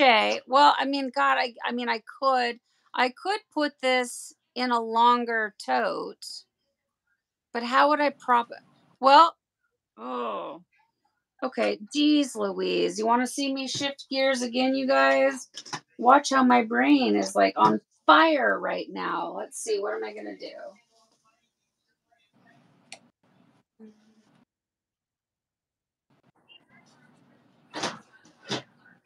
All right. So I figured it out. If I put it in one of my longest bins, I can put it in my gutter. Forget all that other stuff I did with the foil. Okay, but okay, so I can't, Scott, I can't see you. Are you doing anything? We got that delay. Okay, yeah, you are. Okay, so I did my first line. That's probably about 2 inches. So you're doing your lines about I walked away to get the gutter. About what'd you say about inch wide? About an inch. Yeah. Okay. And just in a repeating pattern. Well, if I'm going to do, okay, hold on. If I'm going to do it here, I want to make a two for you guys. So if I'm going to put my die on it, I want to do it down in here so I can utilize all that good dye. I'm running out Yeah, of time. there's going to be a lot of. Okay. Okay. All right. Okay. All right. Now we're back to it. So I did my first color was bracken. No, my first color was spicy plum, and now I'm doing blue violet. And dye is gonna fall off because it's a really weird shape. Yeah. That's where I'm gonna utilize my twofer and soak up all that dye that I'm dropping everywhere. Okay. And then I'm gonna repeat the process, and now I'm gonna hit it with bracken. So I was perusing around, and this was a little while ago, this post, but somebody was really scolding somebody because they had all their dye jars open that they were using and took a picture, like with their spoon in each project. And they said, "Oh, you're never supposed to leave your dye jars open because moisture." I call hogwash, and I want you guys to quit being mean to each other. Um, while you're working on a project, like right now, I'm repeating my process. My dye jars are open, and it's fine. When I get done, I'm going to put the lid on tight and go. They're going to go right back into their drawer. But don't scold each other for your dye methods. That kind of stuff annoys me. Okay, bracken. So Yeah. here I think my lines might be a little bit thicker than yours. Maybe I should make them skinnier here. I think it'll be okay. Okay. And I'm doing it at the diagonal like you are. I'm looking at you, but mine are definitely wider than yours. So you guys, for those of you that maybe are not tying along, but we'll do this later or tomorrow or whatever, when you go to post in the group, will you please tag me? I don't have a lot of time to spend on social media looking at everything. So if you tag me, I'm going to have a better chance of being able to see your work, which I want. I want to see your work. So please put my name. If you want me to see your work, please tag me. Tag Scott too. To tag Rad Dyes or Kelly. You know, tag us so that we're able to see what's going on. Yeah. Okay. And then if you're just joining in, like I said earlier, if you've got a YouTube channel or an Instagram or a Facebook or whatever, I don't know it. You got to let me know because I will support you back. But you have to tell me. Send me a private message if you have to. If you support me, I will support you back. No problem. Same with Scott and Me Kevin. too. Me too. Yeah. You know, Scott is just starting out his Instagram. Because I was going through earlier today, like I think Teresa recently, I didn't know you had an Instagram page. I had no idea. I don't know how I stumbled upon you, but of course I'm going to follow you. So, you know, let me know. And just by the way, know that I said fun. That's what I said. I said fun. I don't talk like that.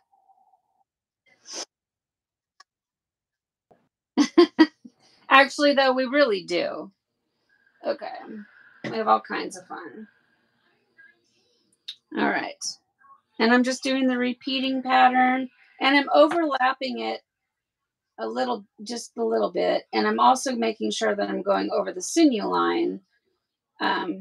Because if it creeps up underneath the sinew line, Scott says that's okay. So, heck yeah. Yeah.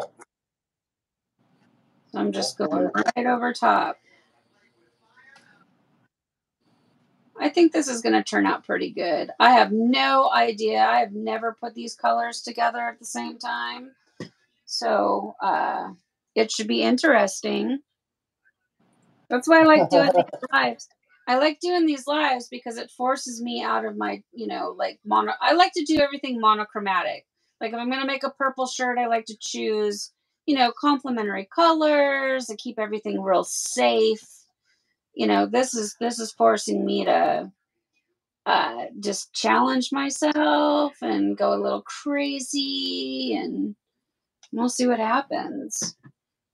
Okay, and let's see. And then we're going to finish off with the bracken down here.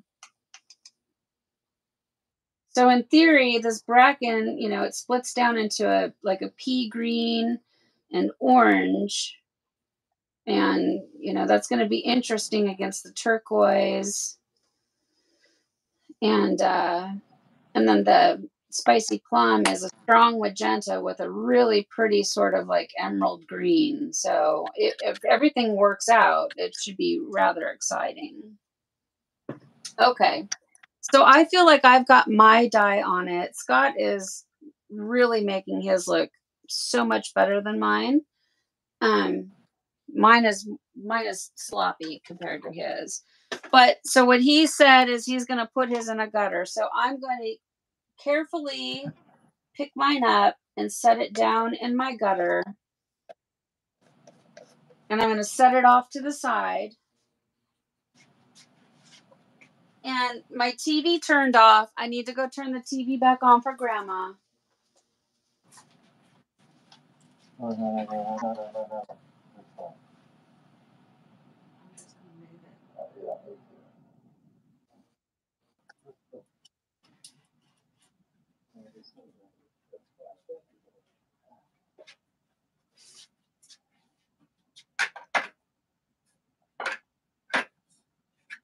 Oh, so turn TV back on for bringing it. Let me see. Hey. Oh, man. All right. So I've got all this dye, right? You guys know that I don't want to waste it. So I'm going to take my spoon, and I'm going to make it like, I'm going to combine all the colors together, because if you guys are familiar with how to like make colors, if you mix every color in the crayon box together, in theory, it makes black, right? So I'm just going to mix all these up together so it makes a nice dark color, so I don't have too much all in one place.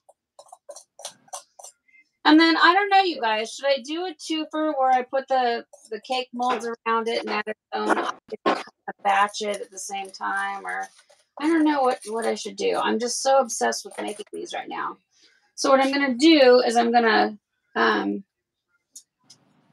to set this spoon over here, and I'm going to smash my twofer down in there, and I'm going to soak up all that good dye so it doesn't go to waste.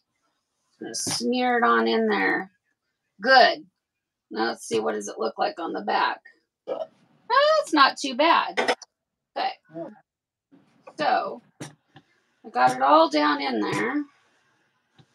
Now I could try to help this shirt along and put, like, I think why not? Let's go for it. I got the dye jars open. So I'm just gonna do like a thin little stripe, quick and easy, making my dyes kind of go down through the center.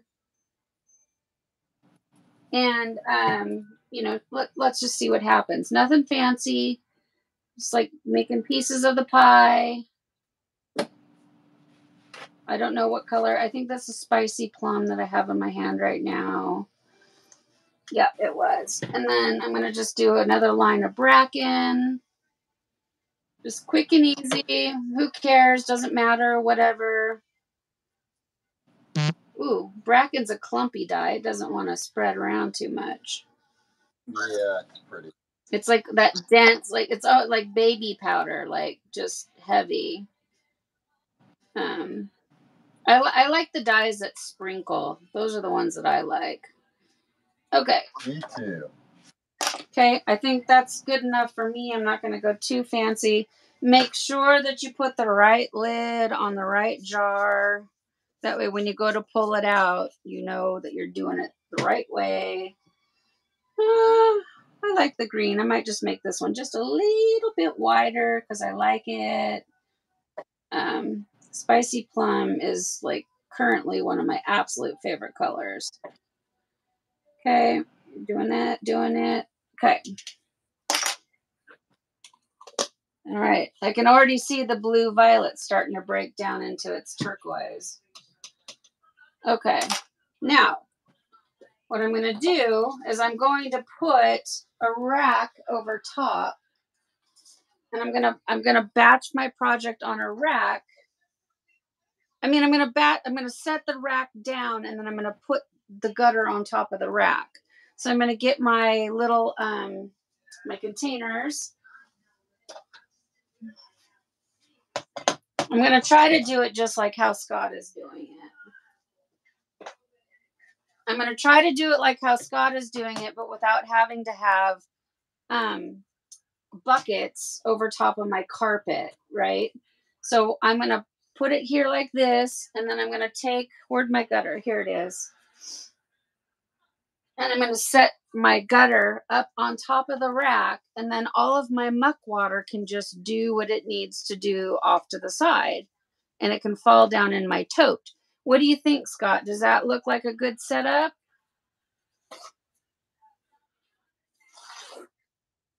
I don't think Scott's here. I think he must be off getting his ice. I don't think he heard me.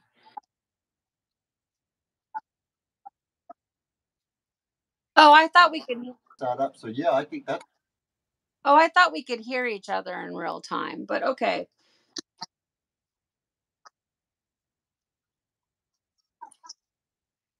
Yeah, I know. I can tell when he ignores me. Look, I know when men ignore women. They're like, uh-huh, uh-huh, uh-huh. So, okay. Yeah, uh-huh. Uh-huh. Uh-huh.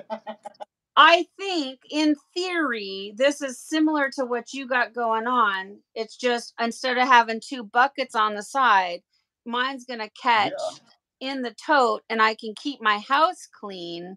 So for those of you that don't have like if you guys dye like I do where you try to, you don't have like a designated dye batching area like a Scott and Kelly have, I think this could be an alternative. I mean, does this in theory look like what you're doing? It's in a gutter, it's raised up. Because you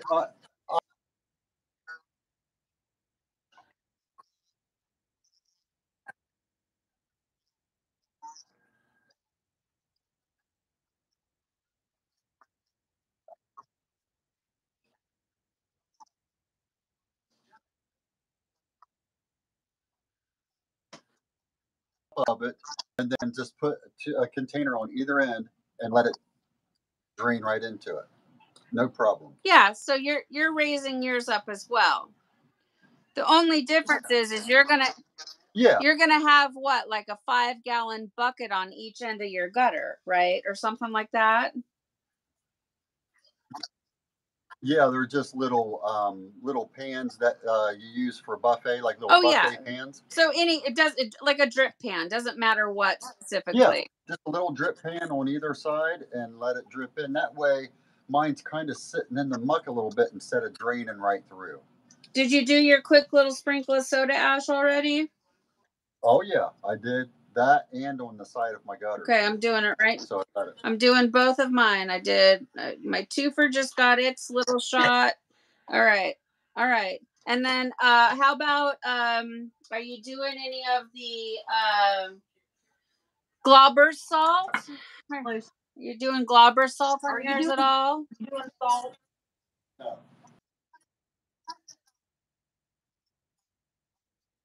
Okay, I'm gonna go grab my ice too then.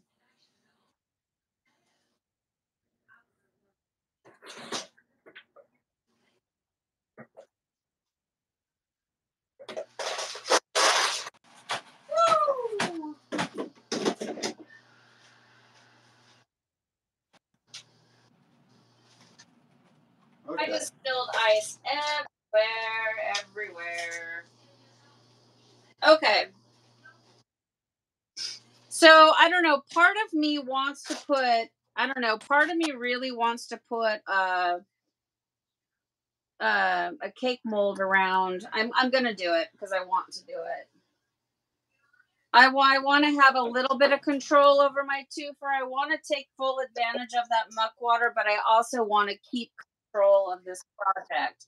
So what I'm going to do is take my cake molds, which you guys see me use the cake molds all the time, and I'm going to build myself an ice barrier to go around the project, and I'm going to actually add a little bit of ice to the project down below just to kind of help it go.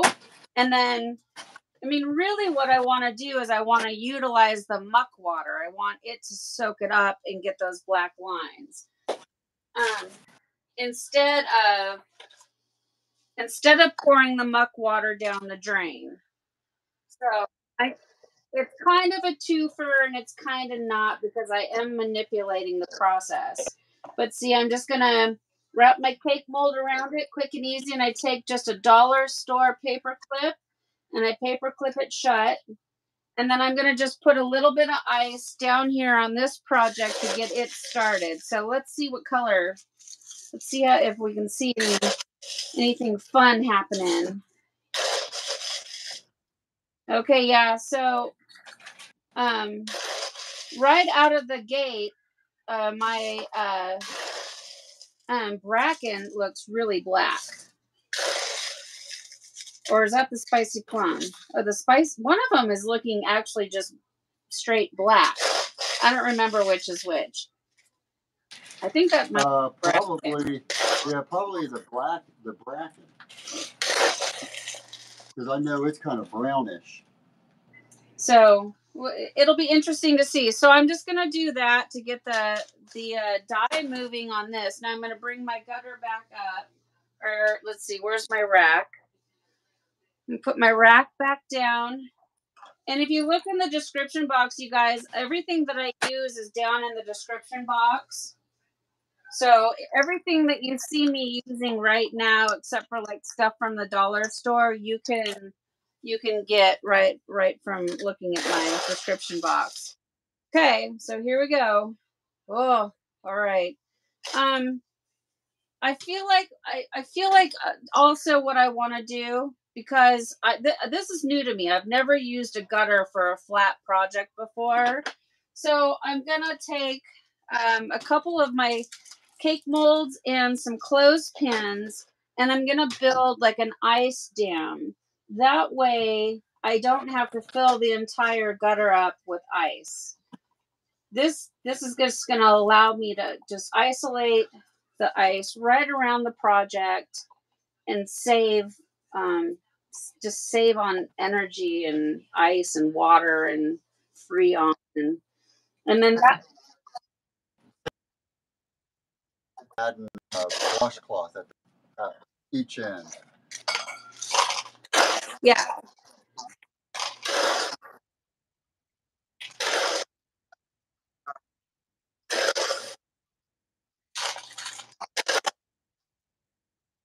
Yeah, utilizing a dye towel is a good idea as well. Oh, I think this color combination might look really pretty. It's got a really pretty bright blue right now, and the spicy plum isn't really showing itself too much. But so here's the blue violet, and then this is the bracken, and then the spicy plum. The spicy plum was the one that looked black, and it's not, but right now it's a real dark color. But I think that's going to be a really pretty. It better turn out, or I'm blaming you forever. Look, buy it off of you if it's I'm just kidding. And then I'm just gonna make sure that it's all filled up here. And I have so much fun. This is my favorite part. I'm gonna get all my ice on there. All right. There. I love it. I'm so excited. Hopefully this is gonna be a good redemption. And I liked my last rainbow shirt, you guys, but it didn't have, it wasn't 100% like a glitch, but it was still good. But I'm hoping this time to have a little more contrast and all that cool stuff. So let's see. As I'm cleaning up here, I'm gonna just kind of look. I know you guys are all talking. I just want to see if I see any. Does anybody have any questions from where we're gonna go from here? Well, I'll just tell you, I'm going to take this into the house where it's 70 degrees or higher, and I'm going to let this batch for 48 hours from the time that the ice melts. So, like, this ice might take a few hours. So let's see, what is today? Today is Tuesday. So my schedule just works. I won't be rinsing this until Friday morning. So I don't really watch the clock. I just know Friday, not like 5 o'clock in the morning, but like Friday at some time, I'm going to rinse this out. So that's how I do it. I think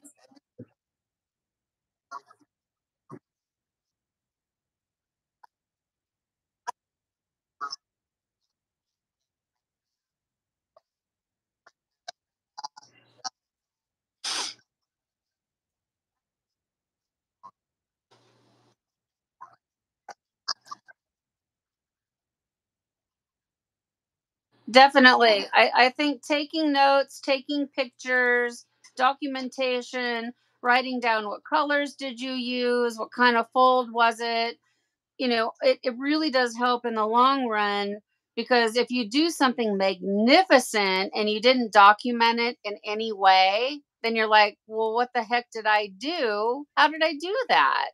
Well, So you're if just you, not around then. you take some pictures, it helps. And so I agree. So let's see. Uh Terry, so will we check in between the folds if they are really thick. Scott, so this is my second time, so I don't know. Scott, do you peek inside your folds? Are you gonna? No, I don't. No, I add a bunch of ice because like we were saying, a couple tall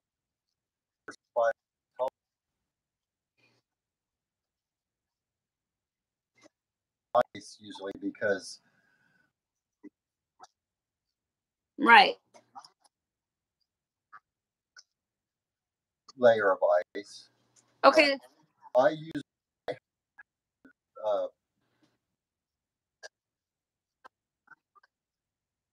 So that very good, very good point, Scott. Very good point.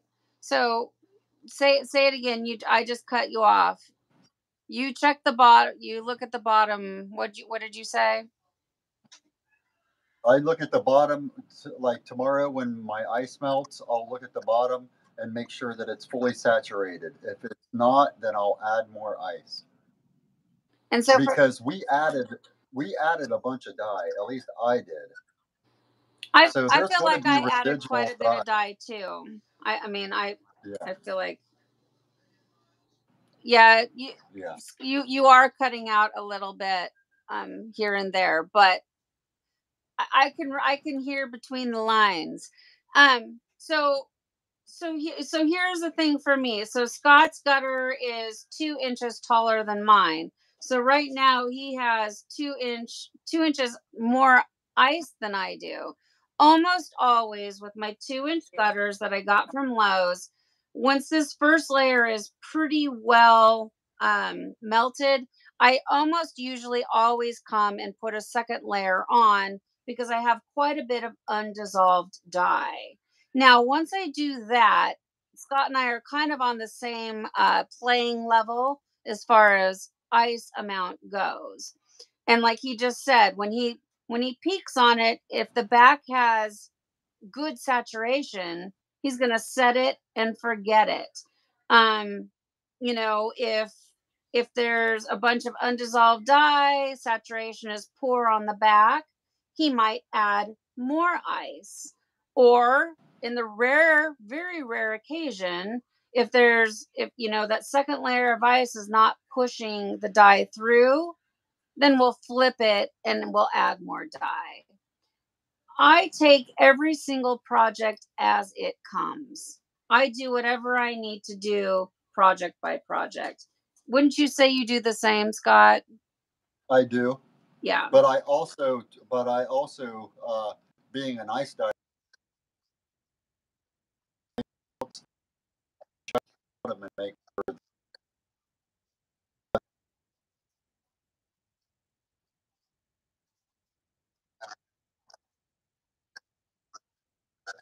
tiny bit of dye on top of that ice cube just to get my saturation. But yes, I do the same thing.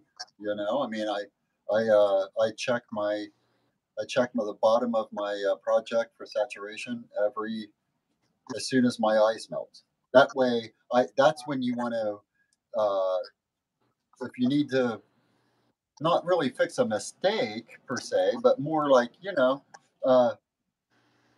how like we check it after our ice melts the next morning, and then sometimes we'll have like where we'll add more ice. Yeah. Sometimes I do that every project. Every project I treat as its own separate entity. And like he just said, if like one of my little one of my little flaps of fabric over here has no saturation, like he just said, I might take one ice cube out of my ice cube tray, or just take a little pile of my nugget ice, put it right there, and dab a little of that color and like let it do its thing. So I mean, right now I'm going to set it and forget it, and then adjust from there. And so that he just brought up a really good point. If both he and I wake up in the morning and look at our projects and there's nothing like saturation, we'll do what is called after the ice melts, where we flip it or make major changes to the project. if we're not back tomorrow, or before noon, then you can assume we've set it and forget it. Maybe have tweaked here and there as needed, but we both feel comfortable with the saturation as is. So that's my biggest piece of advice. You really have to just treat each project as it comes. With ice dyeing, a lot of times, most of the, like, I would say probably 8 out of 10 times, I do not flip a project. Number one reason is I'm extremely lazy. Like, once I get this in there, I'm over it. I'm excited to do something new. Also, because I'm trying to learn with each project what each color is capable of. If I do it this, like if I leave it alone, how will it look? And then next time I will know, like, I should have flipped it. So if I over manipulate from this point, this is my shirt number 2, totally different with the sinew. If I over manipulate it right now, I will never know if it was right out of the gate, or did I manipulate it into something different. So that's Right. my approach. I try to Yep. learn from everything I do. So, Me too. So here's one that I did. So it'll be ready Wednesday night.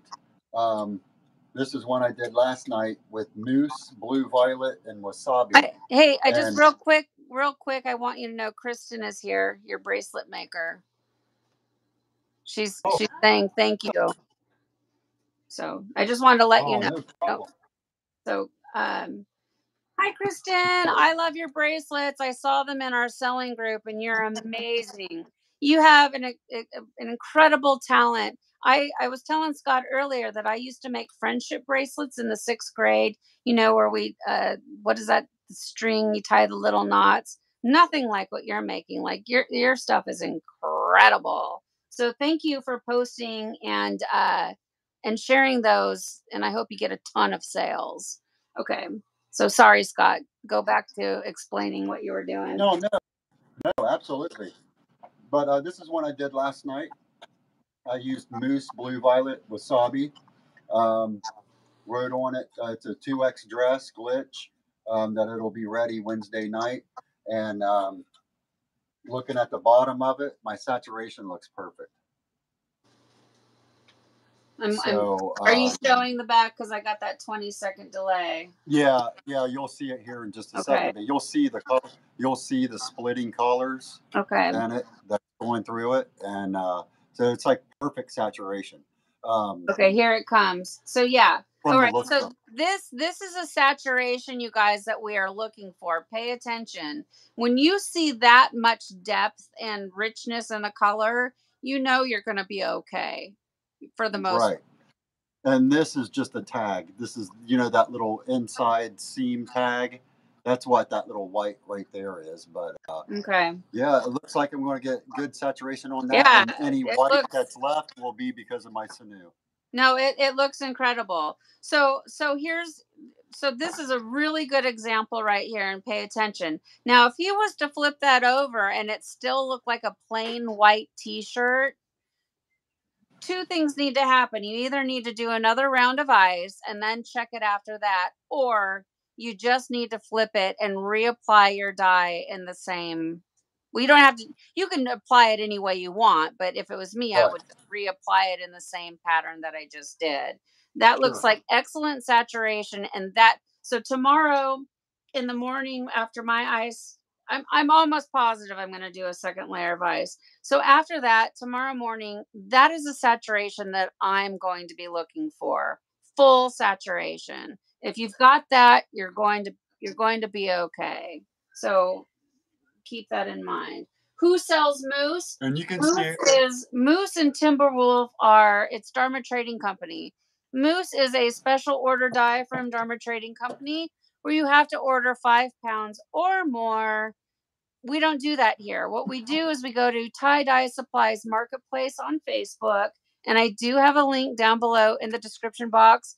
And right now, Kathy Greger, she's fully stocked, ready to go to where you can buy 4 ounces and up. You can buy as much, order as much as you want.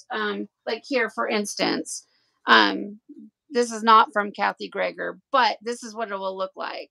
Like this. Oh, here's a Dharma jar. This is how they package it. When you order from Tiedye Supplies Marketplace, you'll get something that looks similar to this. But both are Dharma dyes.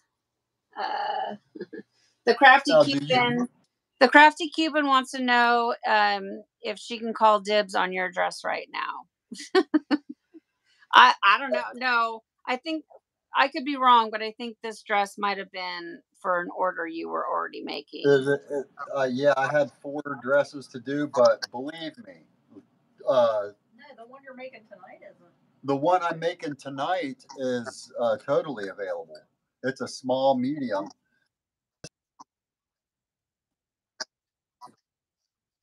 Right now. Oh.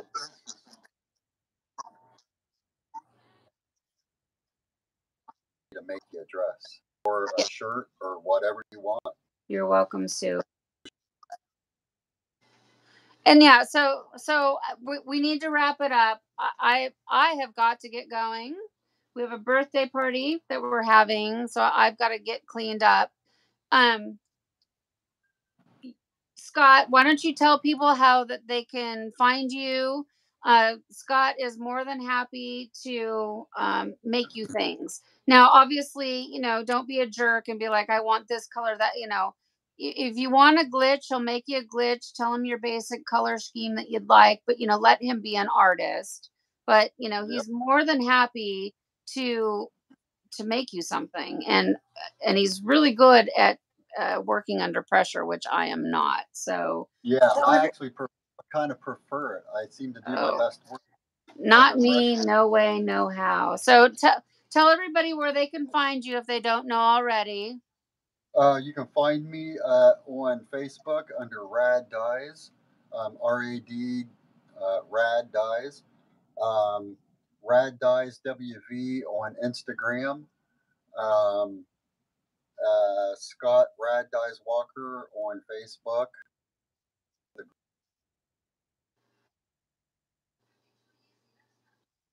Good night, Amanda. Thank you for tuning in, hon. Yeah. So if you see, like, he has things available on his Facebook. If you see it and it's available, you can buy it, go for it.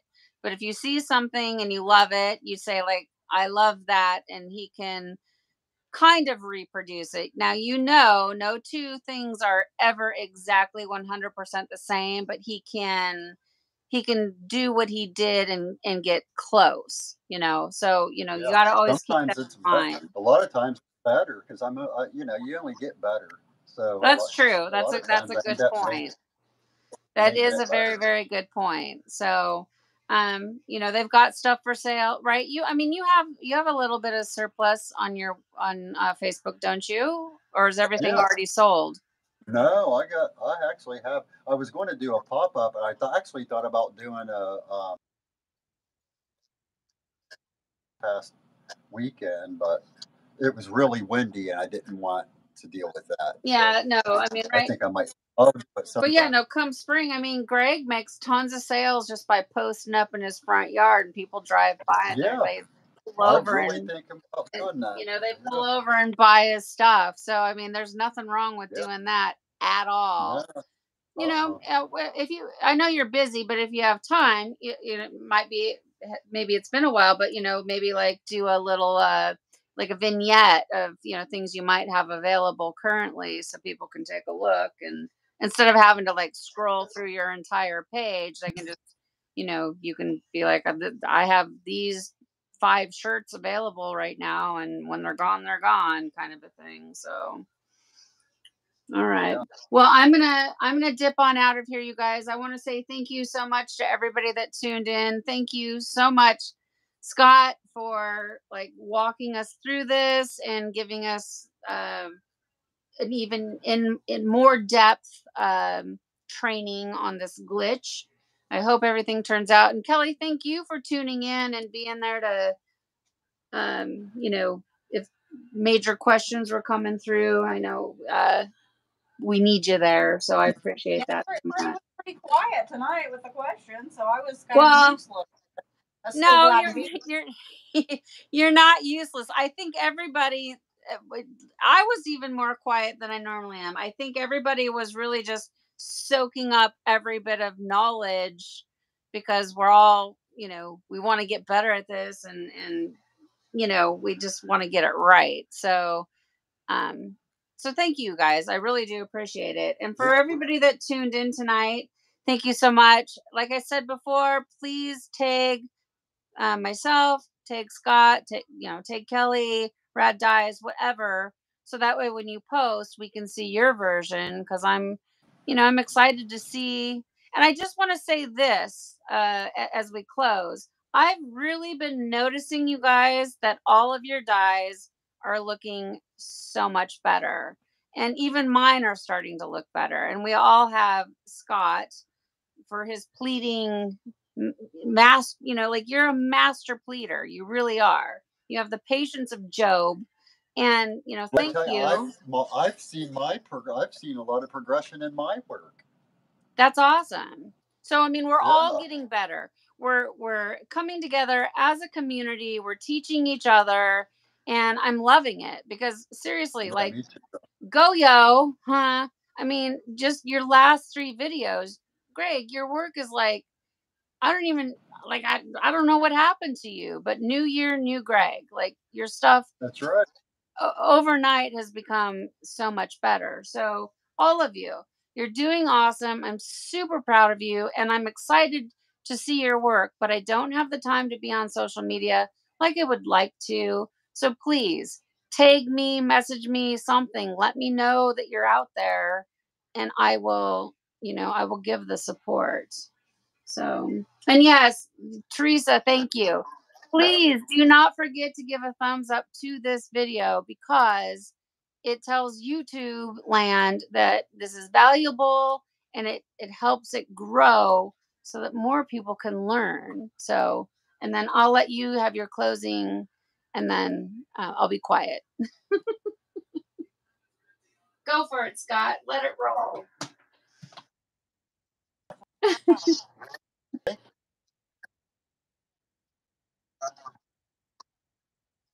A couple times, and you'll get it.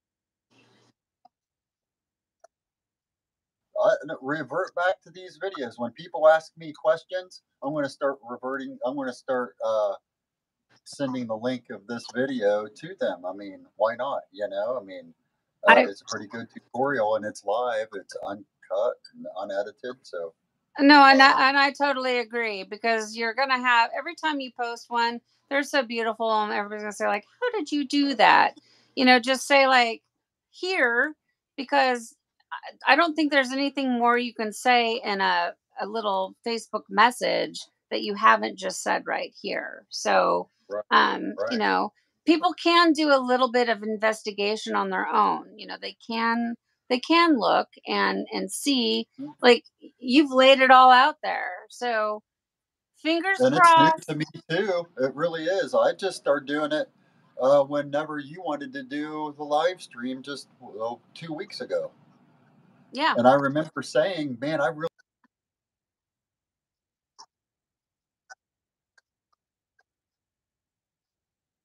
because I just had orders for them. So No, you're killing I it. love doing them. They're actually.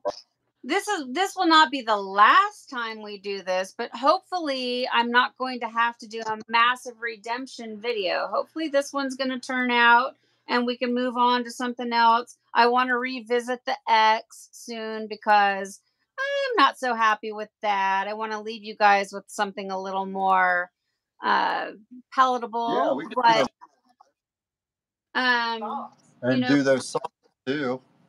the what? We need to. We can do definitely do a redemption with the X, but also do those socks sometime too. Oh yeah, right. So yeah, thigh high stockings. And yeah, we need to do a little bit of liquid. I mean, so we need to kind of like go back to the basics and get into some liquid dyeing. Sure.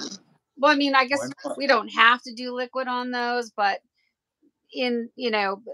everybody sees them done in liquid, and that's what they're going to want to know how to do is like how are those done, and they're mostly done with liquid, which I'm not looking forward to liquid at all, but I can do it. I've got all the tools to do it. I just don't want to mix dye. If doesn't somebody want to come over and mix my liquid dye for me, and then I'll liquid dye all day long. All right, you guys, I've got to get off here. I set my limit at 5 o'clock and I'm 26 minutes past. I could stand here and talk about tie-dye till tomorrow morning. I love it. I love all of you guys. You guys are the best tie-dye community friends.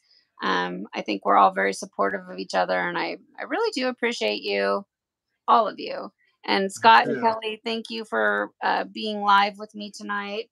Had a ton of fun like always. So if you, sorry, I was gonna,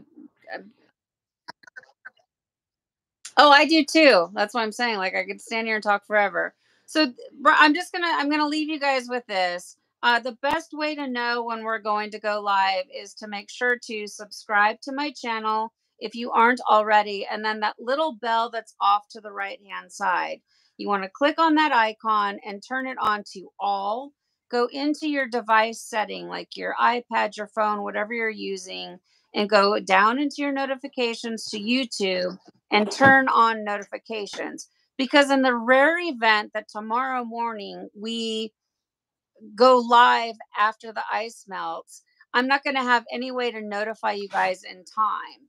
But if you have all that set up, if we do go live, you'll get a notification and you won't miss it.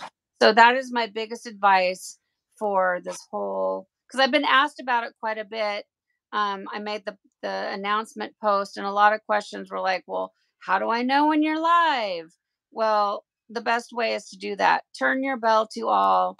And the only way to turn it on is if you hit subscribe. So couple of quick clicks. So all right, guys, thank you so much. Thank you. We will see you guys. Oh, and oh God, one more thing I forgot. I put up a poll on YouTube. Um, I'm curious to know what you guys would prefer. So you should just see it in your like when you're scrolling through your YouTube. My poll should come up, but if it doesn't, go to my channel, go into the community tab, and check out the poll, because I would like your feedback on the question that I asked. So Okay. all right, you guys, have a wonderful night. I'm gonna take this into the house, get it batching, and then we'll see you next Tuesday. Probably for sure. Okay. All right. Well, good night, everybody. That sounds great. Okay, thank you. Thank you. Okay, bye. Bye.